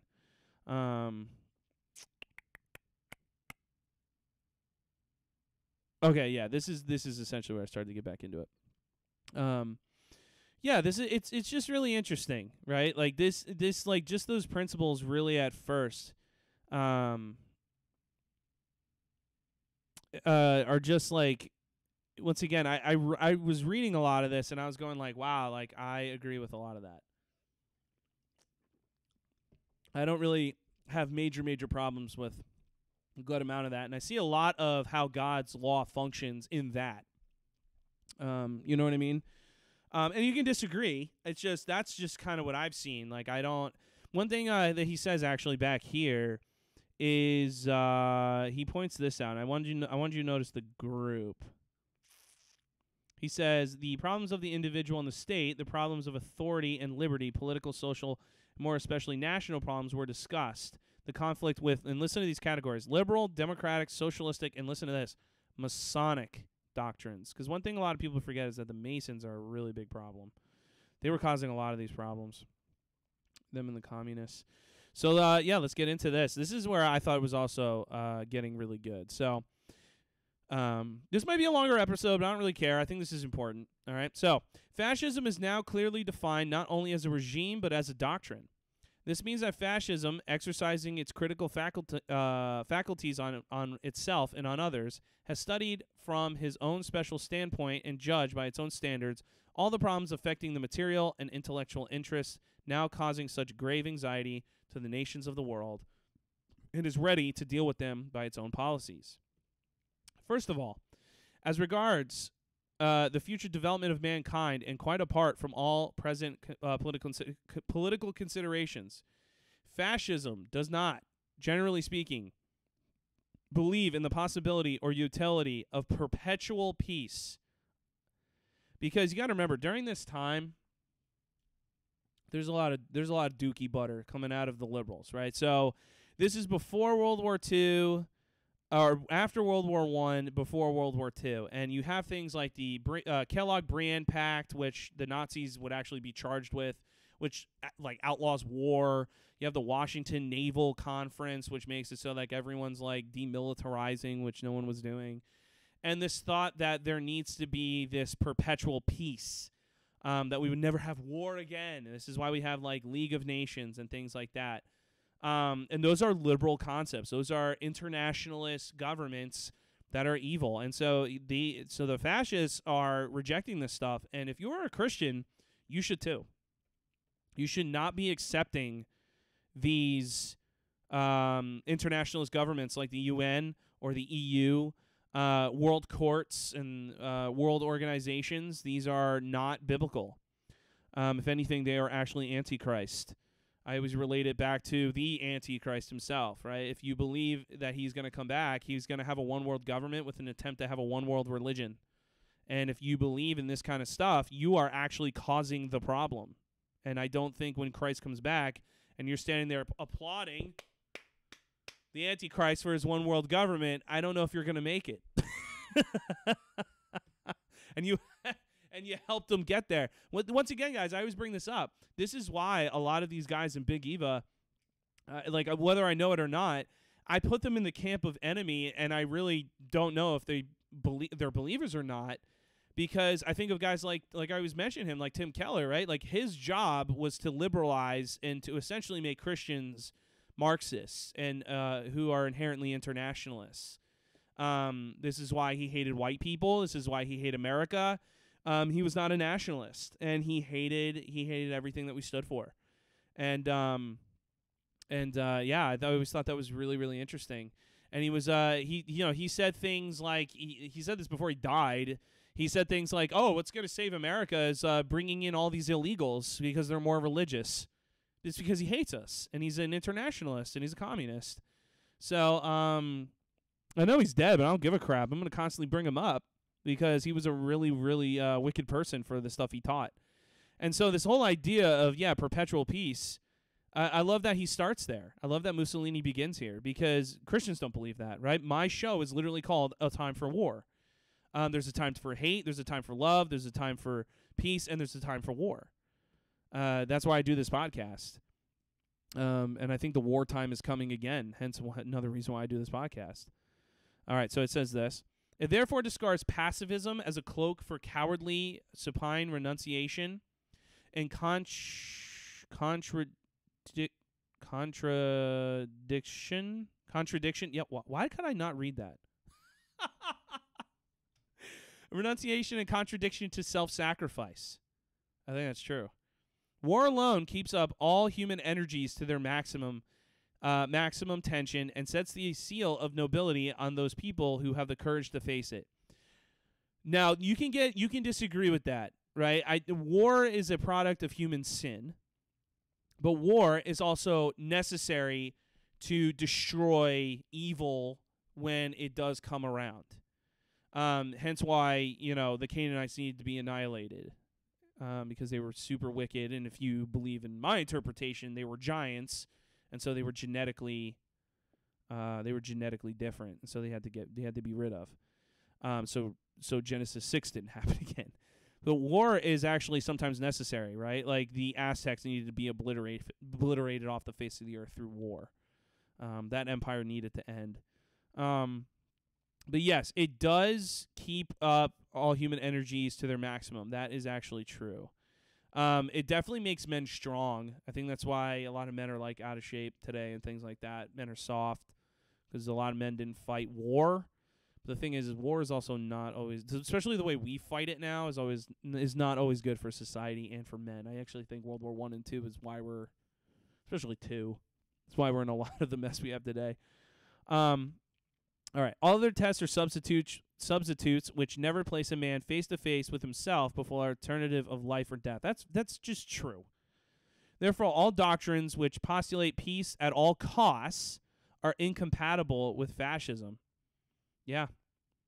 I know we're supposed to have peace with like our neighbors and things like that, but you also need to wage war against wicked people and wickedness, right? So I would actually agree with this, which postulate peace at all costs. This is what you see in evangelicalism today. It's being nice for the sake of being nice. This is why people didn't like me at my old evangelical church, because I'd call people out on crap. And I would be like, hey, that's like kind of crazy to say. And they'd be like, oh, you're so mean. It's like, I'm not mean. I'm just telling you. All right, so equally foreign to the spirit of fascism, even if accepted as useful in meeting special political situations, are all internationalistic or league superstructures, which, as history shows, crumble to the ground whenever the heart of nations is deeply stirred by sentimental, idealistic, or practical considerations. Great line. Right? Yeah, it's true. And once again, guys, if you are a Christian, you cannot be an internationalist. It's impossible. It's like literally the opposite. That's why I saw a post the other day of some woman being like, Christian nationalists are just bringing back the old nationalism. And I was like, amen, sister. Right? She was like talking about how she didn't like that. I was like, no, that's great. No, that's good. All right. Fascism carries the anti-pacifistic attitude into the life of the individual. I don't care a damn. The proud motto of the fighting squad, scrawled by a wounded man on his bandages, is not only an act of philosophic stoicism, it sums up a doctrine which is not merely political, it is evidence of a fighting spirit which accepts all risks. It signifies new style of it. Guys, I'm telling you, this is exactly what's going on with the right-wing guys today. Hey, younger guys, if you're listening to me, you know exactly what he's saying right here. I see this all the time. It's the time to fight. That's what I'm seeing all the time. This is why we're rejecting these big Eva guys, and we're looking at guys like a Kevin DeYoung who like can barely even do anything against the enemy, and a lot of these other people, and we reject these weak men because you're right wing, and this is right wing, and a lot of Christianity, right? Like David was in soft clothes while the men were all out fighting. That's not viewed as a good thing. Fighting was a good thing in the Bible. It's not wrong to be in battle and fighting. This is what I'm telling you. If you're right wing and you have this like desire to fight, like I know I do. This is why I joined Christian education. That's like my way of fighting. Like I go at it with liberals in class. I'm not kidding. I've gone at it with like, and it's worked. Like kids have seen me go at it with liberals, and they're like convinced. They're like, oh wow, and like maybe other teachers might not like me, because of like my strength. But like I'm there to educate, but also to fight liberalism and evil. That's how the Lord's been using me. This is why I do this podcast. This is what I see from the right wing today, from us young men, especially who are Christians. All right. It signifies new style of Italian life. The fascist accepts and loves life. He rejects and despises suicide as cowardly. So do Christians. Life, as he understands, it means duty, elevation, conquest. Life must be lofty and full, and it must be lived for oneself, but above all for others, both near by and far off, present and future. This is why I read Psalm 78, guys. This is biblical stuff, man. Like, this is what I think. Like, the reason why I used to work for my family's pool company, and the reason why I left was because I started thinking about future generations, including my own kids. I left my family's pool company because I was exhausted. I couldn't. There was no way I would be able to disciple my kids. Now, I'm not saying physical work is bad, but just the way it was being handled was bad, and so I left so I could disciple my daughter, and like really care for my family, and it worked. And it helped. It's actually helped me to love my neighbors more. I was just talking to my neighbor today, like asking if she's okay, and she gave my daughter a doll, and and things like that, and taking care of others around you, and just that's Christianity right there. And I love this. Life as he understands, it means duty. You know what I mean? And this is why, like, personally, I've kind of given up this whole idea of, like, rights and things like that. I view it as duties. I have duties towards others. I really do. All right. The population policy of the regime is the consequence of these premises. The fascist loves his neighbor, but the word neighbor does not stand for some vague and unseizable conception. Like that, I really love how he starts, because that's what liberals do inside the church today. They go, love your neighbor. So that means you now have to support unfettered immigration. If you don't go on a missions trip, you're a piece of garbage. You know what I mean? If you don't give all your money to the third world, you stink. You're a terrible person. If you don't give black people everything they want when it comes to politics and reparations, you're a bigot. Like, it's really ridiculous. And that's why I really like that. That's what he says here. It does not stand for some vague and unseizable conception. Like, when I think of love my neighbor, I genuinely think of, like, my church, my actual neighbors around me, and my countrymen. I'm going to be honest with you, I don't always think internationally. I don't think that's what the Bible says a lot of the times. That's not usually how I've seen it, and I don't think the Bible really shows that. So, the fascist loves his neighbor. Love of one's neighbor does not exclude necessary educational severity. Severity. Still less does it exclude differentiation and rank. Fascism will have nothing to do with universal embraces. As a member of the community of nations, it looks other people straight in the eyes. It is vigilant and it is on guard. It follows others in their manifestations and notes any changes in their interests, and it does not allow itself to be deceived by mutable and fallacious appearances. That's really good.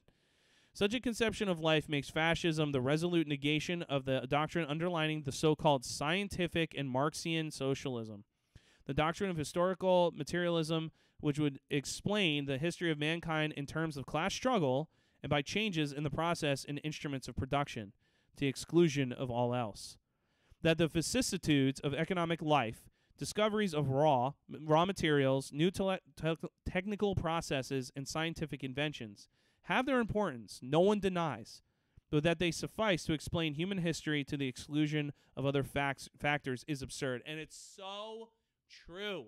It's so true. And this is what I just said, right? What liberals tend to do is, oh, we gotta go around the world and we gotta give these people all these things. We gotta give them, like, water and food and all this different stuff, which is good, right? But what they don't understand is that you can't just give people water, right? You can't just give them food, and you can't give them roads and electricity and expect their society to just function.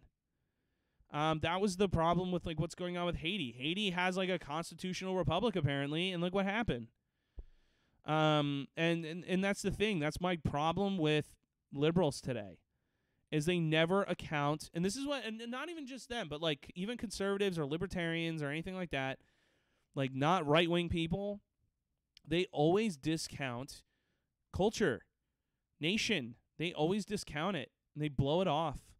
And that's what he's saying there. He's like, these guys just only focus on the economics of everything, and it's ridiculous. They never think about religion or anything like that. Fascism believes now and always in sanctity and heroism.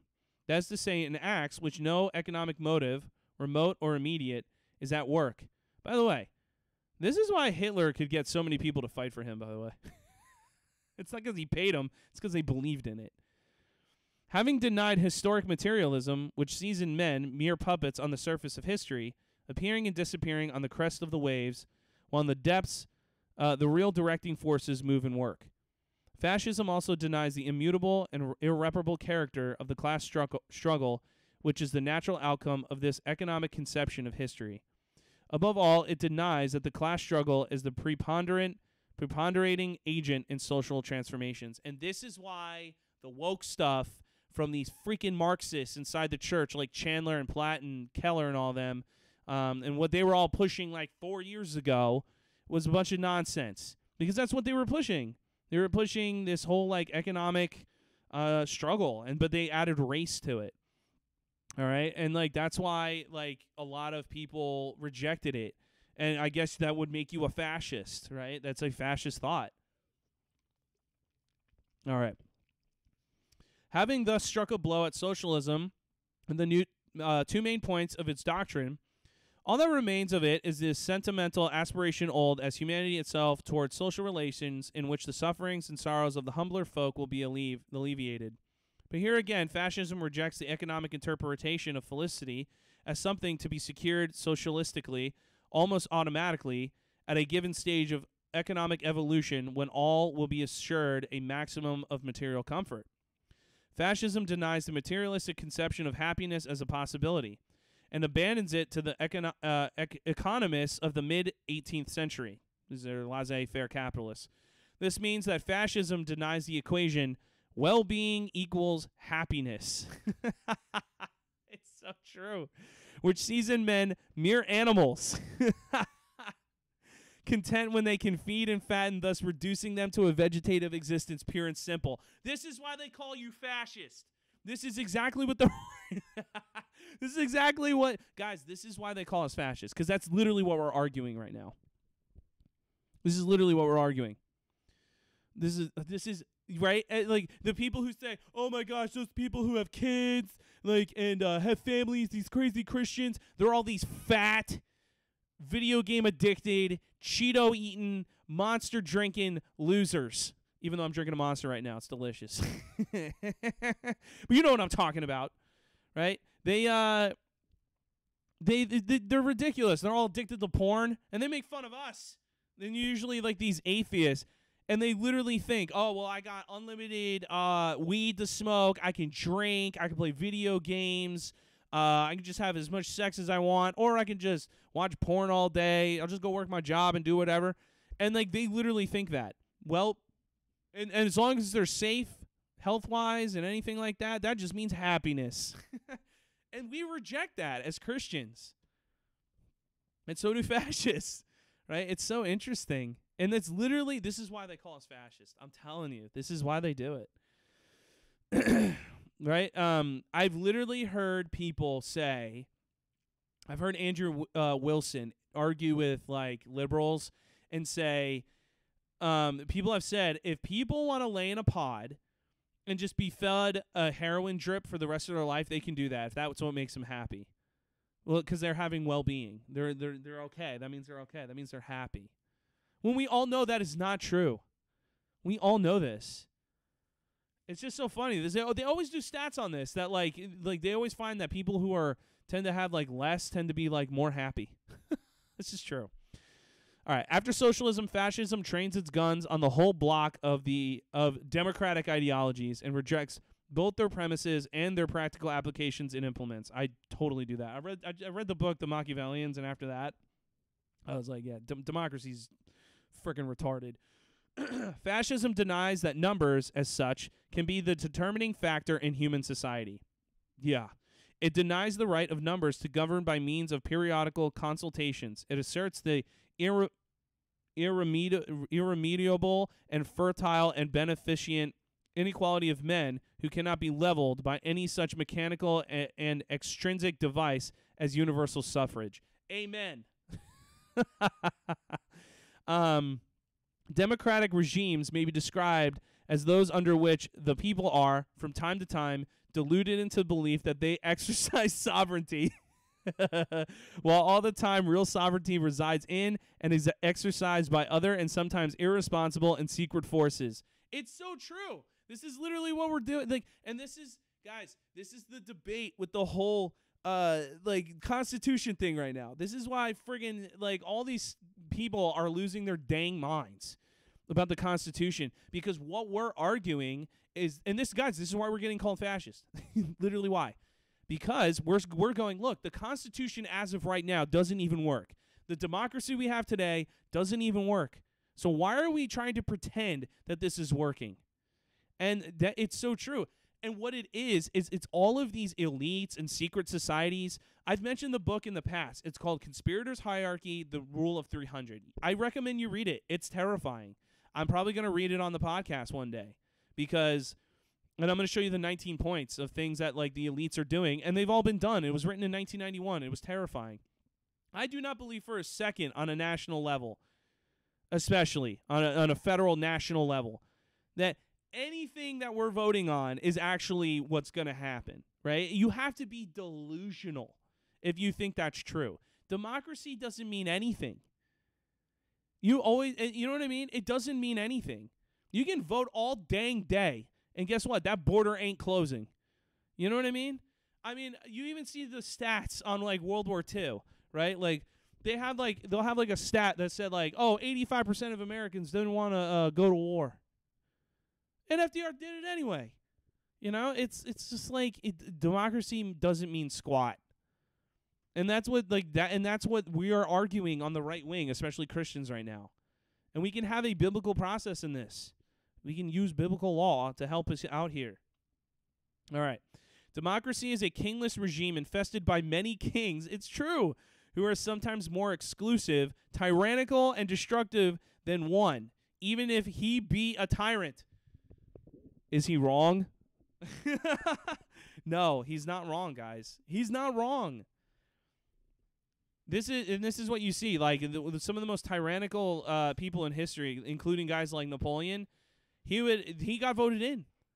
People voted him in, and he would say things like, "I am the will of the people." It's hilarious.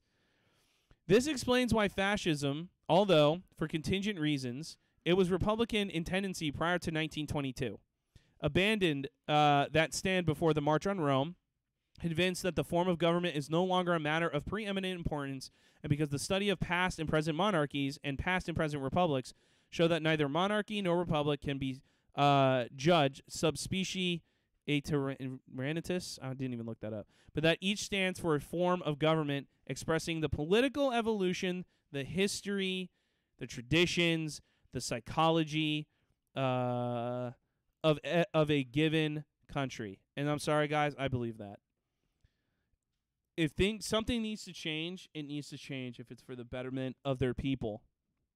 And sometimes, if it's going to be better for people, sometimes you need a more authoritarian government. That word is a dirty word, but it really doesn't matter. Like, if you are a Christian, that is just true. I mean, look at that. Like, no joke. I hear guys like from Contramundum and stuff like that, Andrew Eisker and CJ Engel, talk like this all the time. It's particularism. Right, guys, this is why they call us fascist. It's right here.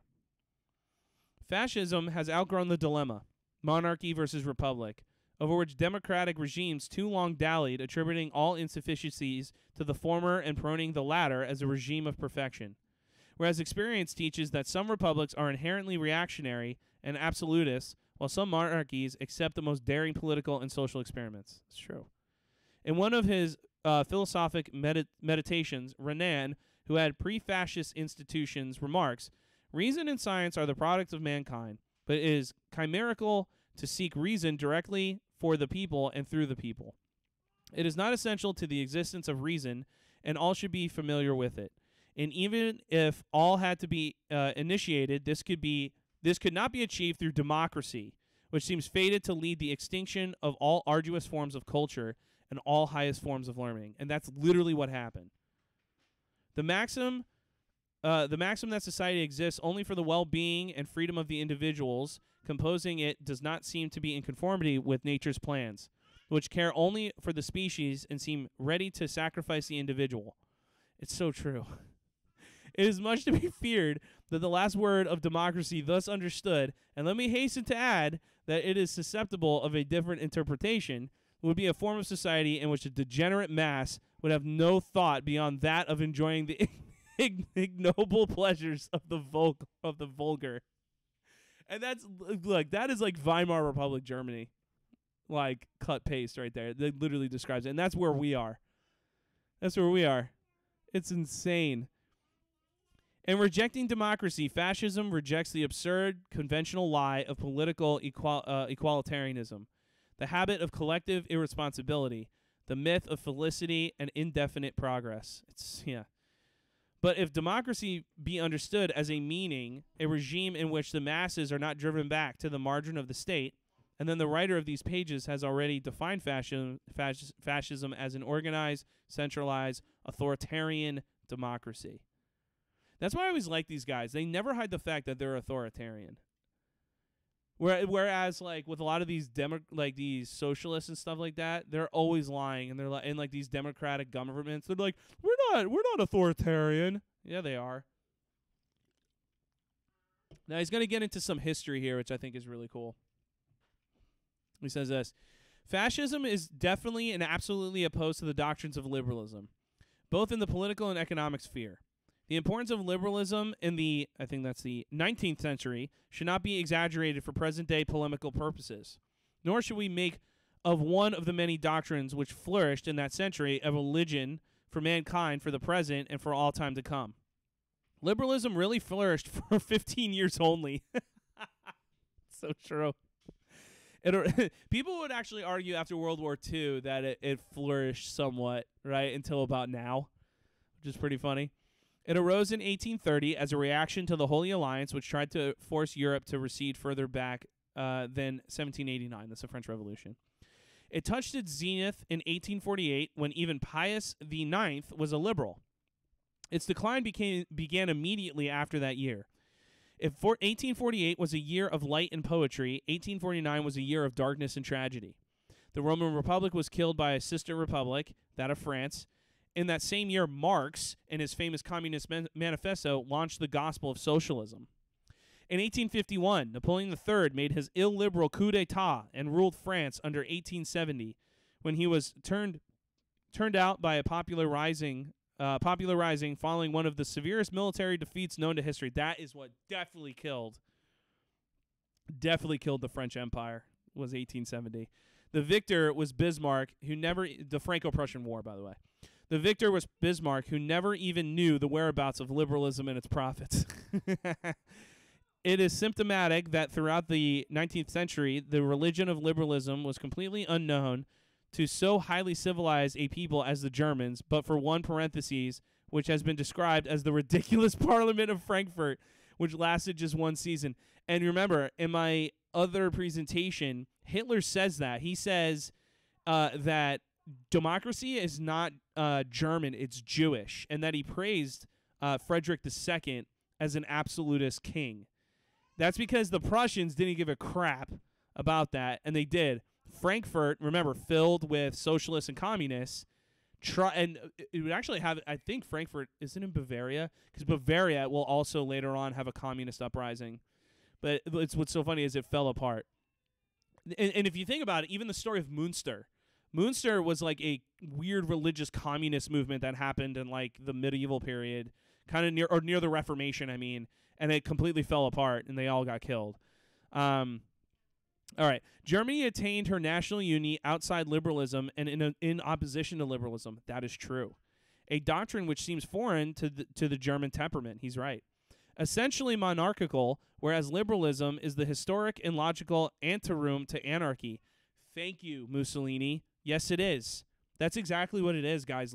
This is why I totally reject liberalism and communism and any leftist thought, and I automatically put them in enemy territory because it is anarchist. This is what we see today, right? Like, this is why, guys, you get called fascist, because if you believe in anything, like, you don't believe in religious freedom, right? Like, even just ridiculous things like I don't believe in plastic surgery unless it's like, you have to like have some sort of work done medically, right? People think like that is like authoritarianism.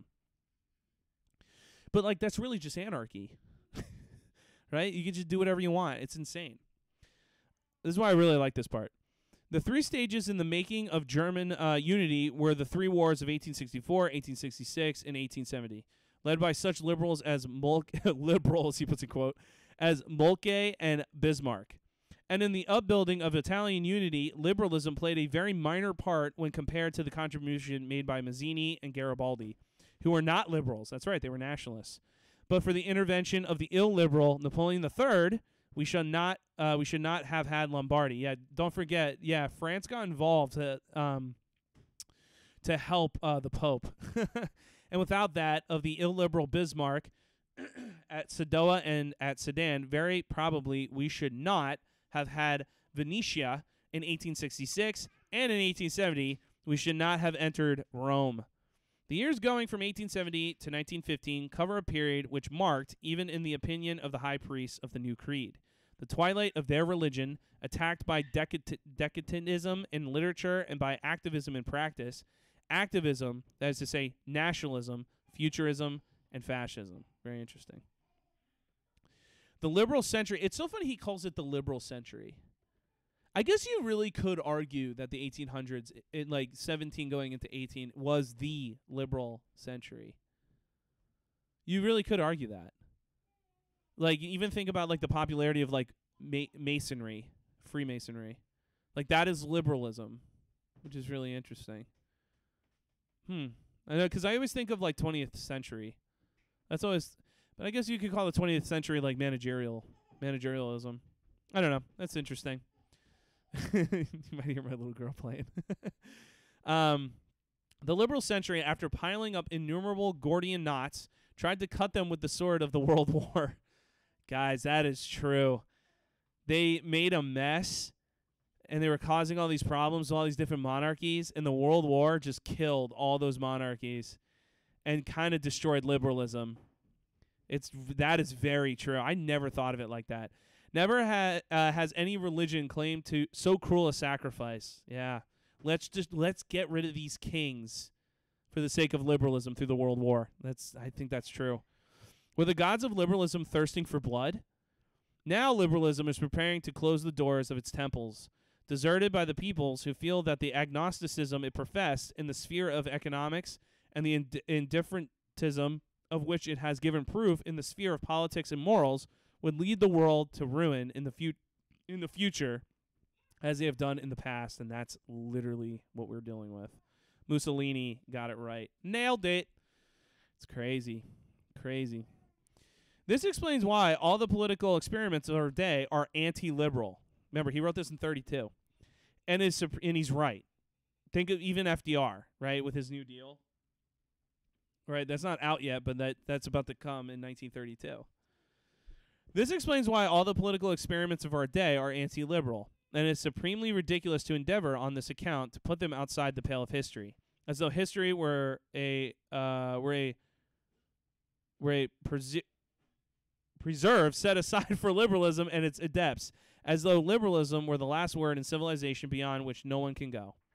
The fascist negation of socialism, democracy, liberalism should not, however, be interpreted as implying a desire to drive the world backwards to positions occupied prior to 1789, a year commonly referred to as that which opened the demo-liberal century. History does not travel backwards. This is why, guys, when people call me fascist, I kind of go, yeah, maybe. Because, like, this is how I view history. It's not, like, we look to the past, right, to see, like, what actually works. But I also don't deny that we're moving forward. It doesn't stand still, right? And history does not travel backwards. The fascist doctrine has not taken de Maistre as its prophet. So he's read de Maistre, which is hilarious. Right? Monarchical absolutism is of the past, and so is ecclesiastory. Dead and done are for our feudal privileges and the division of society into closed, uncommunicating castes. Neither has the fascist conception of authority anything in common with that of a police-ridden state. It's really interesting. A party governing a nation totalitarianly is a new departure in history. There are no points of reference nor of comparison from beneath the ruins of liberal, socialist, and democratic doctrines. Fascism extracts those elements which are still vital. It preserves what may be described as the acquired facts of history. It rejects all else. That is to say, it rejects the idea of a doctrine suited to all times and to all people. And that's literally what I hear from guys on the right all the time. I hear that all the time. This is why, guys, Italian fascism is different from German, different from Spanish, and so on and so on. It's just different. It's just, this is so funny. Like, this is like what I believe as a Christian. Like, I just totally understand this and know exactly what he's saying here. This is really not that crazy. Granting that the 19th century was the century of socialism, liberalism, democracy, this does not mean that the 20th century must be the century of socialism, liberalism, and democracy. Man, he would be upset. This is why I think he was destroyed. This is why I think the fascists were destroyed, because that's what they wanted. They made right-wing thought illegal. Guys, if you're a right-wing, Mussolini is a part of your tradition, by the way. That's what I've accepted. Political doctrines pass, nations remain. That's true. We are free to believe that this is the century of authority, a century tending to the right, a fascist century. And I think he was correct. This is why the communists and the liberal nations got together to destroy these countries. This is what I genuinely believe that. That was a direct threat to the liberal order, were these fascists, who were extremely successful. If the 19th century was the century of the individual, liberalism implies individualism, which it does, we are free to believe that this is the collective century, and therefore the century of the state.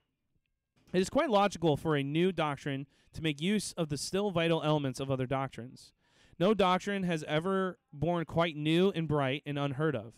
No doctrine can boast absolute originality. It is always connected, it only historically, with those which preceded it, and those which it will follow it. And guys, this is why when people call me fascist, I don't necessarily say no. I usually just go, yeah, I mean, I probably have, and I do as I'm reading, as you're probably listening to this, I have fascist tendencies, sure, because I come from a right-wing tradition which has been formed over centuries. Just like when there are people who might not be communist, but like they're definitely have communist leanings because they come from a tradition of the left. And I think that makes a lot of sense. Everything has a history. Every thought has a lineage. And so this is why, guys, I'm kind of why I don't reject fascism as an ideology, and hence why when I read it, I don't reject all of it, because I go like, well, I believe that, and I actually find some of that in the ideas, like ideas expressed even in God's law.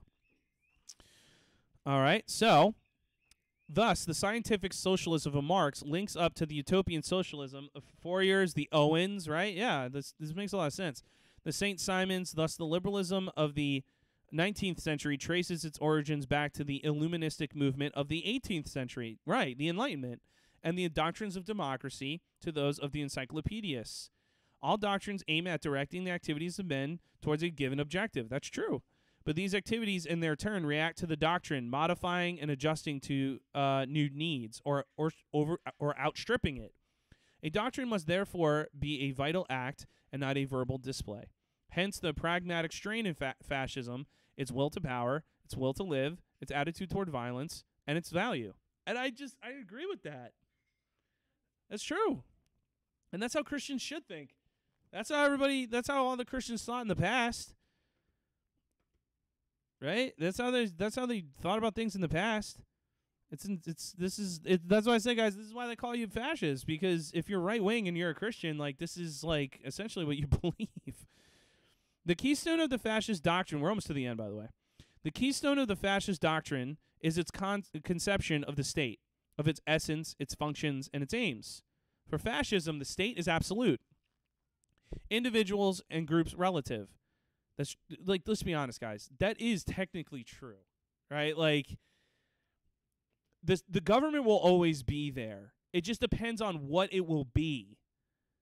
Individuals and groups go away. They die, right? Like, this is kind of what they say about corporations legally, right? Like, Walt Disney's dead, but Disney still exists. The founding fathers are dead, but the republic they created is technically still kind of here. So the state really is absolute. That's how they talk about corporations, like literally in law. That's why they have certain rights economically and politically. So I do agree with that. Like, people hear that wording and they go like, "Oh, that's weird, absolute, that's wild," right? That's because the state really is infinite if you think about it. All right, so individuals and groups are admissible insofar as they come within the state, which, once again, right, that makes a lot of sense. Like, if you're literally going in direct opposition to the government, which is what happened, by the way, to Trump the other day, right, they go after you. Instead of directing the game and guiding the material and moral progress of the community, the liberal state restricts its activities to recording results. It's true. The fascist state is wide awake and has a will of its own. For this reason, it can be described as ethical. Yeah, right? That's so true. This is why libertarianism utterly fails, right? This is the whole, like, oh, you have to just like, there's these problems of people taking jobs from, like, Gary, Indiana, which was like the heart and soul of industrialization in our country, and giving it to Mexico and giving it to China. Like, what? Like, but according to libertarians, it's like, oh, well, that's just the state. At least it's, like, cheaper now. But while people are completely drug addicted and people don't have really good paying jobs now, right? Like, fascists would reject that and say, no, we're going to bring those back and we're going to put them here and people are going to work here. You got to, like, think about that, right? Like, that's like kind of true, is that, like, a fascist government is kind of working, whereas, like, liberals and libertarians are just like laissez-faire capitalism, just the invisible hand of the state, And it's like, that's not always how it works. That's just not how power works. Can the government get involved and muff it up? Yeah, absolutely. But there's amazing, Hitler got heavily involved in the economy, and they did really well. So, at the first quintennial assembly of the regime in 1929, I said the fascist state is not a night watchman. Salacious only of the personal safety of the citizens, not is it organized exclusively for the purpose of guaranteeing a certain degree of material prosperity and relatively peaceful conditions of life. A board of directors would do as much. By the way, he's also kind of critiquing even what our founding fathers did, right? Like, we always had that concept, like, oh, just pick ourselves up by the bootstraps and things like that. But I've heard people critique the whole idea that, like, were Americans, like, always actually free? Or, like, were they free until we ran out of land going west? And I think that's a good question. I think it's a really good question. Neither is it exclusively political, divorced from political realities, and holding itself aloof from the multifarious activities of the citizens and the nation. The state, as conceived and realized by fascism, is a spiritual and ethical entity for securing the political, juridical, and economic organization of the nation. An organization which in its origin and growth is a manifestation of the spirit. I actually think of God's law when I hear of things like that. God has a lot of law on, like, economics and, like, things like that, and judicial matters and political matters. So I actually agree with that. I think that's, like, a biblical idea. The state guarantees the internal external safety of the country, which ours does not. But it also safeguards and transmits the spirit of the people, elaborated down the ages in its language, its customs, and its faith. That is biblical, 100%. Psalm 78. The state is not only the present, it is also the past and above all the future. Transcending the individual's brief spell of life, the state stands for the immanent conscience of the nation. This is just true. The forms in which it finds expression change, but the need for it remains. True. The state educates the citizens to civism, makes them aware of their mission, urges them to unity. Its justice harmonizes their divergent interests. It transmits to future generations the conquest of the mind in the fields of science, art, law, human solidarity. It leads men, guys. I mean, that's literally what, like, this is even like what the Puritans wanted, right? Like, this is what the Puritans did, right here. Now, you might disagree with this last part, but it says, the conquest of the mind in the fields of science, art, law, human solidarity. It leads men up from primitive tribal life to the highest manifestation of human power, imperial rule. And, like, yeah, I totally... I've heard Jay Dyer talk about how he always thought that, yeah, no matter what, men will always have an imperium. There will always be an imperial rule. There will always be some strong force ruling and reigning. I tend to agree with that. I've definitely come to that conclusion too. And it's true. Yeah, and like I might not always agree that the state educates the citizens on, I guess he says, like, civics, which is true. But even like the Puritans did. Well, no, that is true. Right? The what are they called? The Levites taught the people. The Puritans by law, you had to have a school if you had a certain number of people living in your town by law. It was called the Old Deluder Act. So, yeah, I mean, urges them to unity. Yeah, makes them aware of their mission. Did our government do any of this? It doesn't do any of this. This is why we're a disaster. They just tell us we got to bring gay sex and Pepsi all over the world.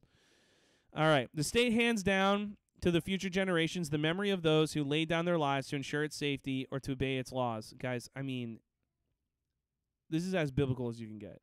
It sets up as examples and records for future ages the names of the captains who enlarged its territory and of the men of genius who have made it famous. I mean, what do you think the Bible is? That's like literally what like the Bible is doing. This is amazing. I think this is some of the parts I was reading to my wife.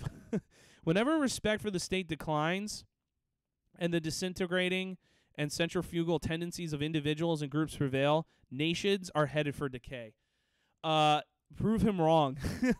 That's literally what's happening right now. You have so many groups and so many individuals in this country vying for power, whereas in the past, as Americans, We were pretty much we were an American people who were mostly Protestants, and we had one mind working. This is why, and this is what happened in Germany, and this is what happened in Italy, and all these different countries. This is what's happening right now in Russia, hence why they want to get rid of Russia, because they are completely against liberalism, and this is why they hate Putin. So it's so funny. That is so true. Now, when a nation starts to disrespect their state and the disintegrating and centrifugal tendencies of individuals and groups prevail, nations headed for decay. That's literally what we have right now. I don't even know how else to put it. Since 1920, this is why, guys, I'm like, whatever is going to rise up on the right wing, and whether it gets power or not, I have no idea. Something's going to give, though, and I think it's going to look somewhat fascist. I think it is. I think it's going to look old worldy in a sense, if that makes sense. Because, I mean, you read something like that, and, like, this is why, like, anytime I start reading about Nazi Germany and stuff, it's, like, it's very attractive. And, like, what's really funny is I'm going to go over a documentary with somebody about Germans, and, like, it's so funny. They start to talk about, like, what it was like to live under Nazi Germany, and you can kind of tell that they thought it was pretty dope. They just can't say it out loud, but they were like, oh, man, the lights, and we were just of one group, and it's amazing, and it was very powerful. And, like, you know that, like, really in these, they have to act as if, like, oh, but it was really scary. But, like, really on the inside, they were like, I don't know, it was actually pretty dope, right? So there's something powerful about letting yourself go and being a part of something bigger. It moves people, and people fight for it. This is why, guys, people didn't really necessarily like National Socialists. They did love Hitler. They did love him. You know what I mean?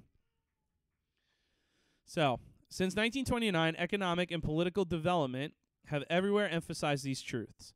The importance of the state is rapidly growing. The so-called crisis can only be settled by state action and within the orbit of the state. Where are the shades of the Jules Simons, who, in the early days of liberalism, proclaimed that the state should endeavor to render itself useless and prepare to hand in its resignation? It sounds like a communist. Or of the McCullochs, who, in the second half of the last century, urged that the state should desist from governing too much.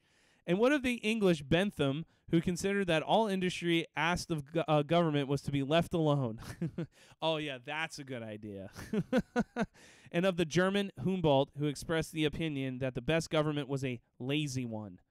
What would they say now to be unceasing, inevitable, and urgently requested interventions of government in business? It is true that the second generation of economists was less uncompromising in this respect than the first, and that even Adam Smith left the door ajar, however cautiously, for government intervention in business. Now, you don't always have to fully agree.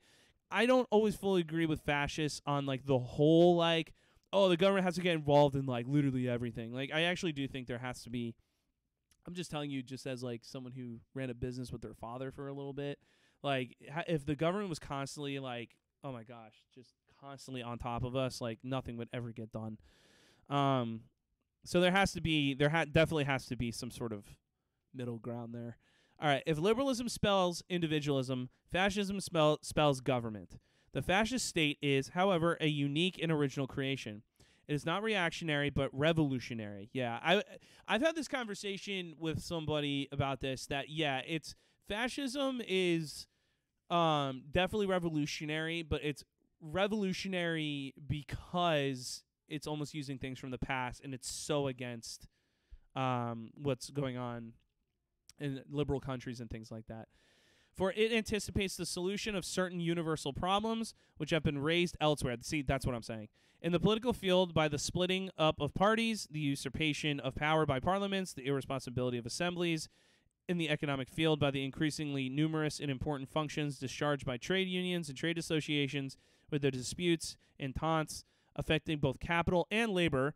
In the ethical field, by the need felt for order, discipline, obedience to the moral dictates of patriotism. Yeah, I get that.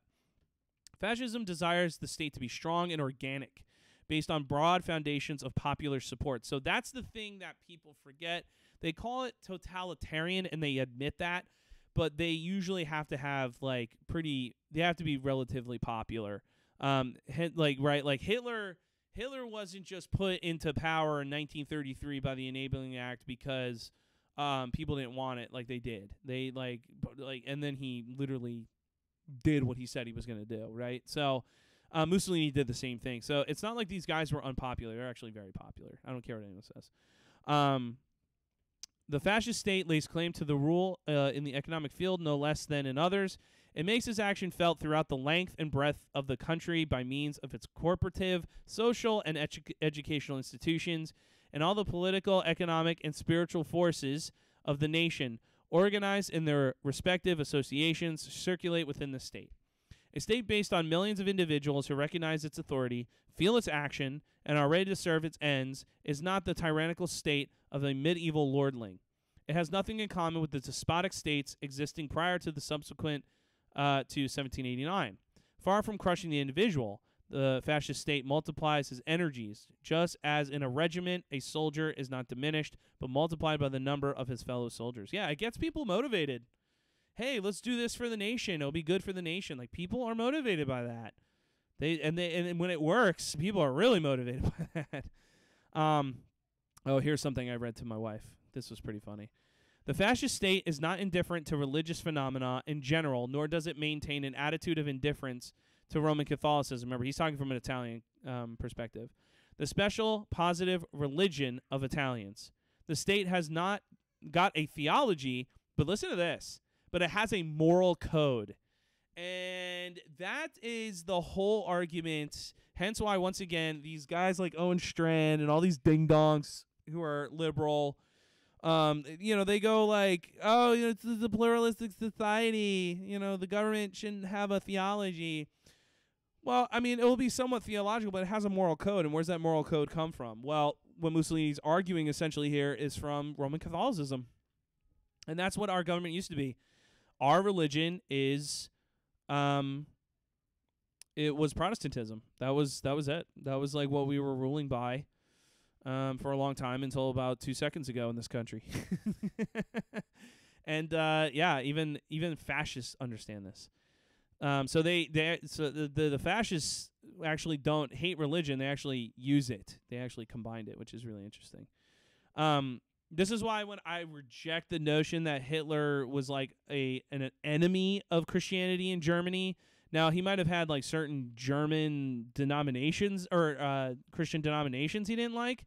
But overall, I mean, churches flourished in Nazi Germany. I mean, they built thousands of churches in Nazi Germany during his time. Now, if like he was against Christianity, why would he allow that to happen? Well, that's because if you read Hitler, he understood, like Mussolini, that religion is extremely important to a nation's spirit and how they function as a people. So, the fascist state sees in religion one of the deepest of spiritual manifestations, and for this reason, it not only respects religion, but listen to this, defends and protects it. You would never hear that today. You don't hear that from these Christians who call, people who call themselves Christians. They're like, oh, we can't just have rules just for Christianity. It defends and protects it, according to the fascists. That's what I said. All right, maybe I'm a fascist. The fascist state does not attempt, as did Robespierre at the height of the revolutionary delirium of the convention, to set up a, quote, God of its own, nor does it vainly seek, as does Bolshevism, to efface God from the soul of man. Fascism respects God of the aesthetics, saints, and heroes, and also respects God as conceived by the ingenious and primitive heart of the people, the God to whom their prayers are raised. Yeah, you'd never get that from people today. This is why they call you a fascist, everybody. All right, the fascist state expresses the will to exercise power and to command. Here, the Roman tradition is embodied in a conception of strength. Imperial power as understood by the fascist doctrine. Now, don't forget, Mussolini wanted to build a second Roman Empire, hence why he was invading different territories like Albania, Greece, Ethiopia, places like that. It's not only territorial or military or commercial, it is also spiritual and ethical. An imperial nation, I'm going to stop there. I go back and forth on whether or not being a imperialistic nation is sinful or is wrong. I go back and forth with that because, especially with industrialization, like Great Britain, right? Like everybody likes the way we're living right now, right? Everybody likes this. Well, these modern industrialized nations would never be able to function, especially like a Great Britain, which is an island. Great Britain naturally had to imperialize other countries. They had to. There is no way they could have kept up their industrialization and moving forward without imperializing. And I kind of think that's what fascists understand.